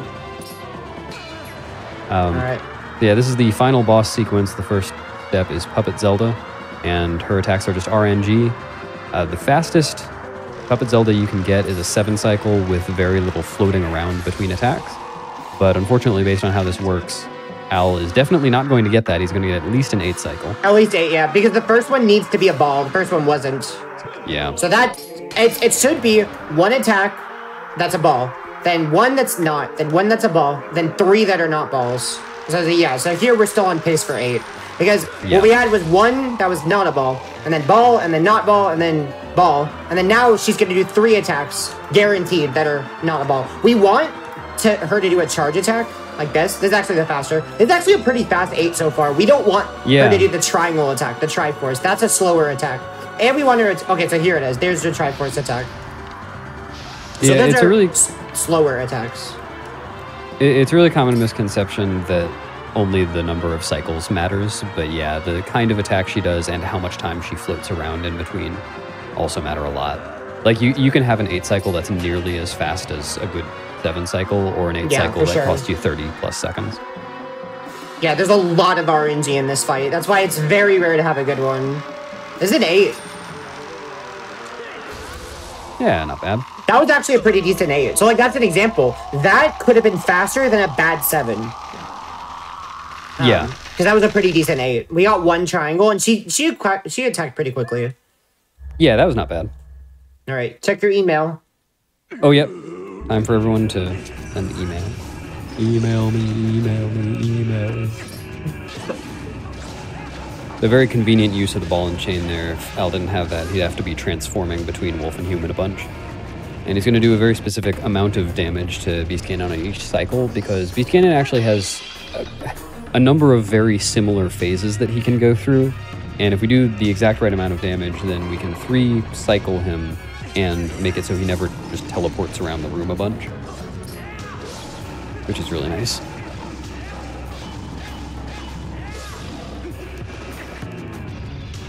I'm deliberately keeping the camera off of the back wall because that lags up the game a lot. Yeah.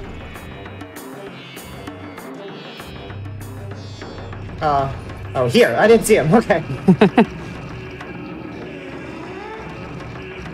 Email me. Yeah, and Everyone, conveniently... please email Mr. Alberto. Yes, everybody email me right now. Conveniently, also that strat that we did, not only does it make him spawn faster, but also it makes him 1 hit. So now we just need to hit him. We don't need to transform into human to deal the final damage. Yeah. It's also convenient. Saves a good bit.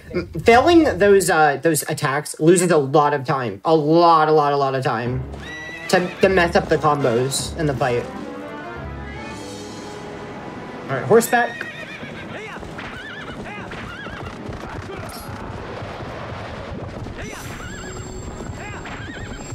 And there are 3 RNG-based courses that Ganon can take here. Pretty easy to handle any of them. You just got to make sure that you're aiming Epona directly at him, because that is the direction that Zelda will shoot. A lot of new runners like to blame Zelda for aiming the wrong direction, when in fact, it's all in your hands. That was actually a perfect horseback. Yeah, that was really good. I got a good pattern. The good pattern is a lot easier than the other patterns. You can either go turn right, well, turn left, or turn very, very left. He turned just a little bit left at the very start, and that pattern, I already know what he's going to do every single time. So I know where to shoot, because I know, oh, he's going to turn right here. Oh, he's going to turn left here. Like, I know exactly what he's going to do, so I know where to aim. Yeah. So that pattern is very consistent. While the other patterns actually are, not only are they harder, but I think he's more random too, like more subject to variation. So 3 different patterns. Yeah, I'm not sure. Yeah, they can get pretty annoying. So you got to be ready for any pattern. All right, so this is looking like a 253. Yeah, so, very close to a 254, but I think you're just under.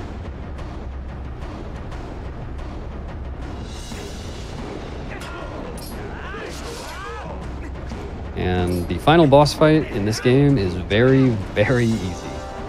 Just gonna, oh, whoops. Just gonna get poked a little bit, but then run behind him. As I say that, as I messed it up. All right, 254, oh, never mind. Okay. Oh. Dead. All right. Wow, he is just... Yeah, give him a sec. All right, there we go. All right, and time. GG. GG. What is that? GG, 254.07 on my timer. Would have been a 253, but making the final boss look a little harder. Keep it interesting. Yeah. Yeah, GG, that's a very nice marathon time. Thank you, yeah. My big thing is I do... You got it. Sorry, what did you say? Yeah, you got it. My big thing is no resets, so I've completed now. That's my 119th completed run of this category. So... lots of completed runs. So I do a lot of no resets. So a lot of my runs look actually a lot like this. So what were y'all saying? Sorry. I was gonna say that was a really good time for a no reset run. So yeah. So but yeah, that is Twilight Princess Any Percent. It is the longest 3D Zelda Any Percent. Actually, fun fact: the 3D Zelda challenge, which is basically completing all of the 3D Zelda games in a row, back to back, is 6 hours. Now, how long is Twilight Princess? 3 hours. So Twilight Princess is half of the challenge. oh yep. So that's because like, this is the least broken of all Zeldas by a lot. Like by a lot. Now it's funny because there's a lot of glitches and there's a lot of skips in the run, but all the others just managed to be a lot more broken. I mean, we don't have barrier skip. Like, Wind Waker would be around this length, or actually longer if it didn't have barrier skip. But barrier skip breaks the heck out of Wind Waker. So if we could just get barrier skip in this game, the 3D Zelda challenge would be way, way, way shorter. So, yep. Yeah. Anyway, I appreciate the commentary. I'm going to do some shout-outs. So, let's see. All right, who am I shouting out? I'm going to shout out the whole Twilight Princess community for helping me learn this game. Because, anyway, I don't know if you guys know me, but I'm mainly known for Wind Waker HD speedrunning. I have every single world record in that game, and I decided to learn a new game. I actually have only been running this game for 11 months. 11 months since my first run, and so that's a very, very fast improvement. Very, very, very fast. And I definitely could not have done it without Beast, Bruggles, Glubbers, Zach Link, oh my goodness, who else? I'm gonna go down my entire DMs list. G's, Demon, Ian, Miles, the guy downstairs, who else? Dean Machine. I'm just going through my DMs right now. Delighted, Simikins, Crosser, Eggerson. Alright, that's the big bulk of them. But yeah, thank you guys so much for helping me learn this game. Oh, Ethernet, the Ethernet boys as well. So I've had a lot of support from people in the community. So very, very good community. If you guys are thinking of learning Twilight Princess, it's a very, very good, welcoming community. Really good folks in that community. Bewilderbeast, did I not shout you out? Oh my goodness. Well, I did shout you out. You said me first, I believe. Okay. Bewilderbeast, thank you so much for doing commentary with me today. Your commentary is like superb S-tier commentary. So thank you so much. Yeah, thanks for having me. I enjoyed it. I'm so glad you were here today. So, but yeah. A lot of fun talking about something you invested a lot of time in. That's true, yeah. Yeah, Wildebeest is the world record holder for almost every category in this game, though I'm trying to give him a run for his money. Well, a lot of them. Main board. Yeah, main 3 and then a lot of category extensions. That's my L's. Yeah, he has the any percent all dungeons, 100% all mirror shards, I think. Yeah, all dungeons, all mirror shards, all fused shadows. Not Goron Mines RTA or glitchless, or Master Sword RTA, or Force Temple no save and quit. There's a lot of good runners in this game. It's a very competitive game. A lot of people who know their stuff and have been around for years. I mean, Demon has been running this game since 2012.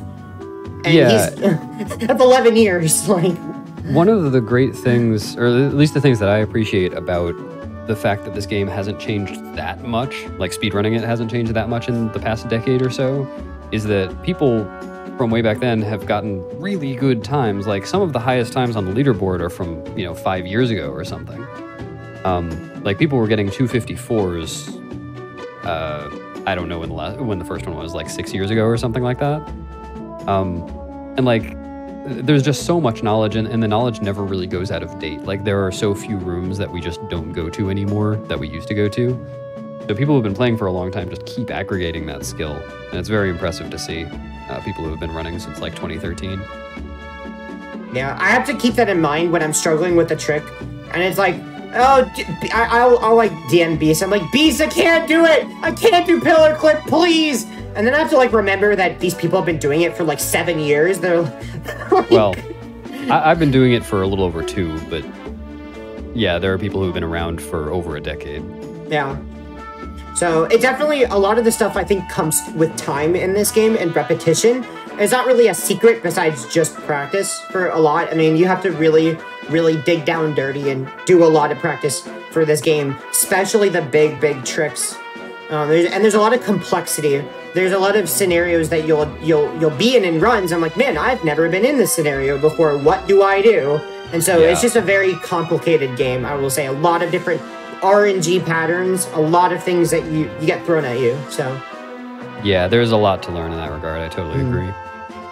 Yeah, and it's also a long category, and there's a lot of rooms, and the dungeons, I mean, you go through almost every room, and every room's different, so every room is its own challenge. So very challenging game, I will say. But yeah, I'm going for world record in this game. GDQ submissions end in 2 days. So I'm going to be, when I head off today, I think I'll eat and practice. I'm going to be going for world record. I'm only 30 seconds to go. I'm really trying to get it for my submission, so before the submissions end. So if you are interested in watching me run Twilight Princess, I will be on today, later, probably all night, because I am grinding the ever-living heck out of this game. I did 3 no resets yesterday. I was gonna do 4, but one of them died to me having to pee, so it was 3. So good luck on the runs. Yeah, and also Beast, Beast is doing Twilight Princess 100%. He is hands down the best Twilight Princess runner I've ever seen. He's really good at 100%. He had the world record, and he's trying to get a record again. Have you PB'd recently? When was the last time you PB'd? I PB'd yesterday. Yesterday, wow. Oh, that was that run. I actually had to go, so I wasn't able to see it. Congrats on your Not many record, people can watch an entire hundo run. Don't worry about it. Yeah, that's true. Yeah, taking hundo down, hopefully. Yeah, so, yeah, go watch Beast if you're interested in watching a really, really good, talented Twilight Princess runner who's also a really chill guy and is very good at interacting with chat and has really, really funny emotes. So, anything else you guys want to say? Just thanks to GDQ for having us. It's always nice to showcase a TP run. Thank you both so much for being on. It was an excellent showcase. Very good run. Amazing commentary from both of you. So thank you so much for being on and, showcasing the game. Thank you. Yep. Thank you so much. I appreciate it. With that said, that is the end of this show. We do have another show coming up. It's Dangerous to Go Alone with the Frost Fatale bonus stream. Just a few quick reminders before we go to a break to that. SGDQ is coming up May 28th to June 4th. It's going to be in Minneapolis, Minnesota. You can go to gamesdonequick.com for more information on that. As well, if you want to follow what Games Done Quick is up to, you can use exclamation links in Twitch chat for all things GDQ. We'll see you in just a few minutes with It's Dangerous to Go Alone.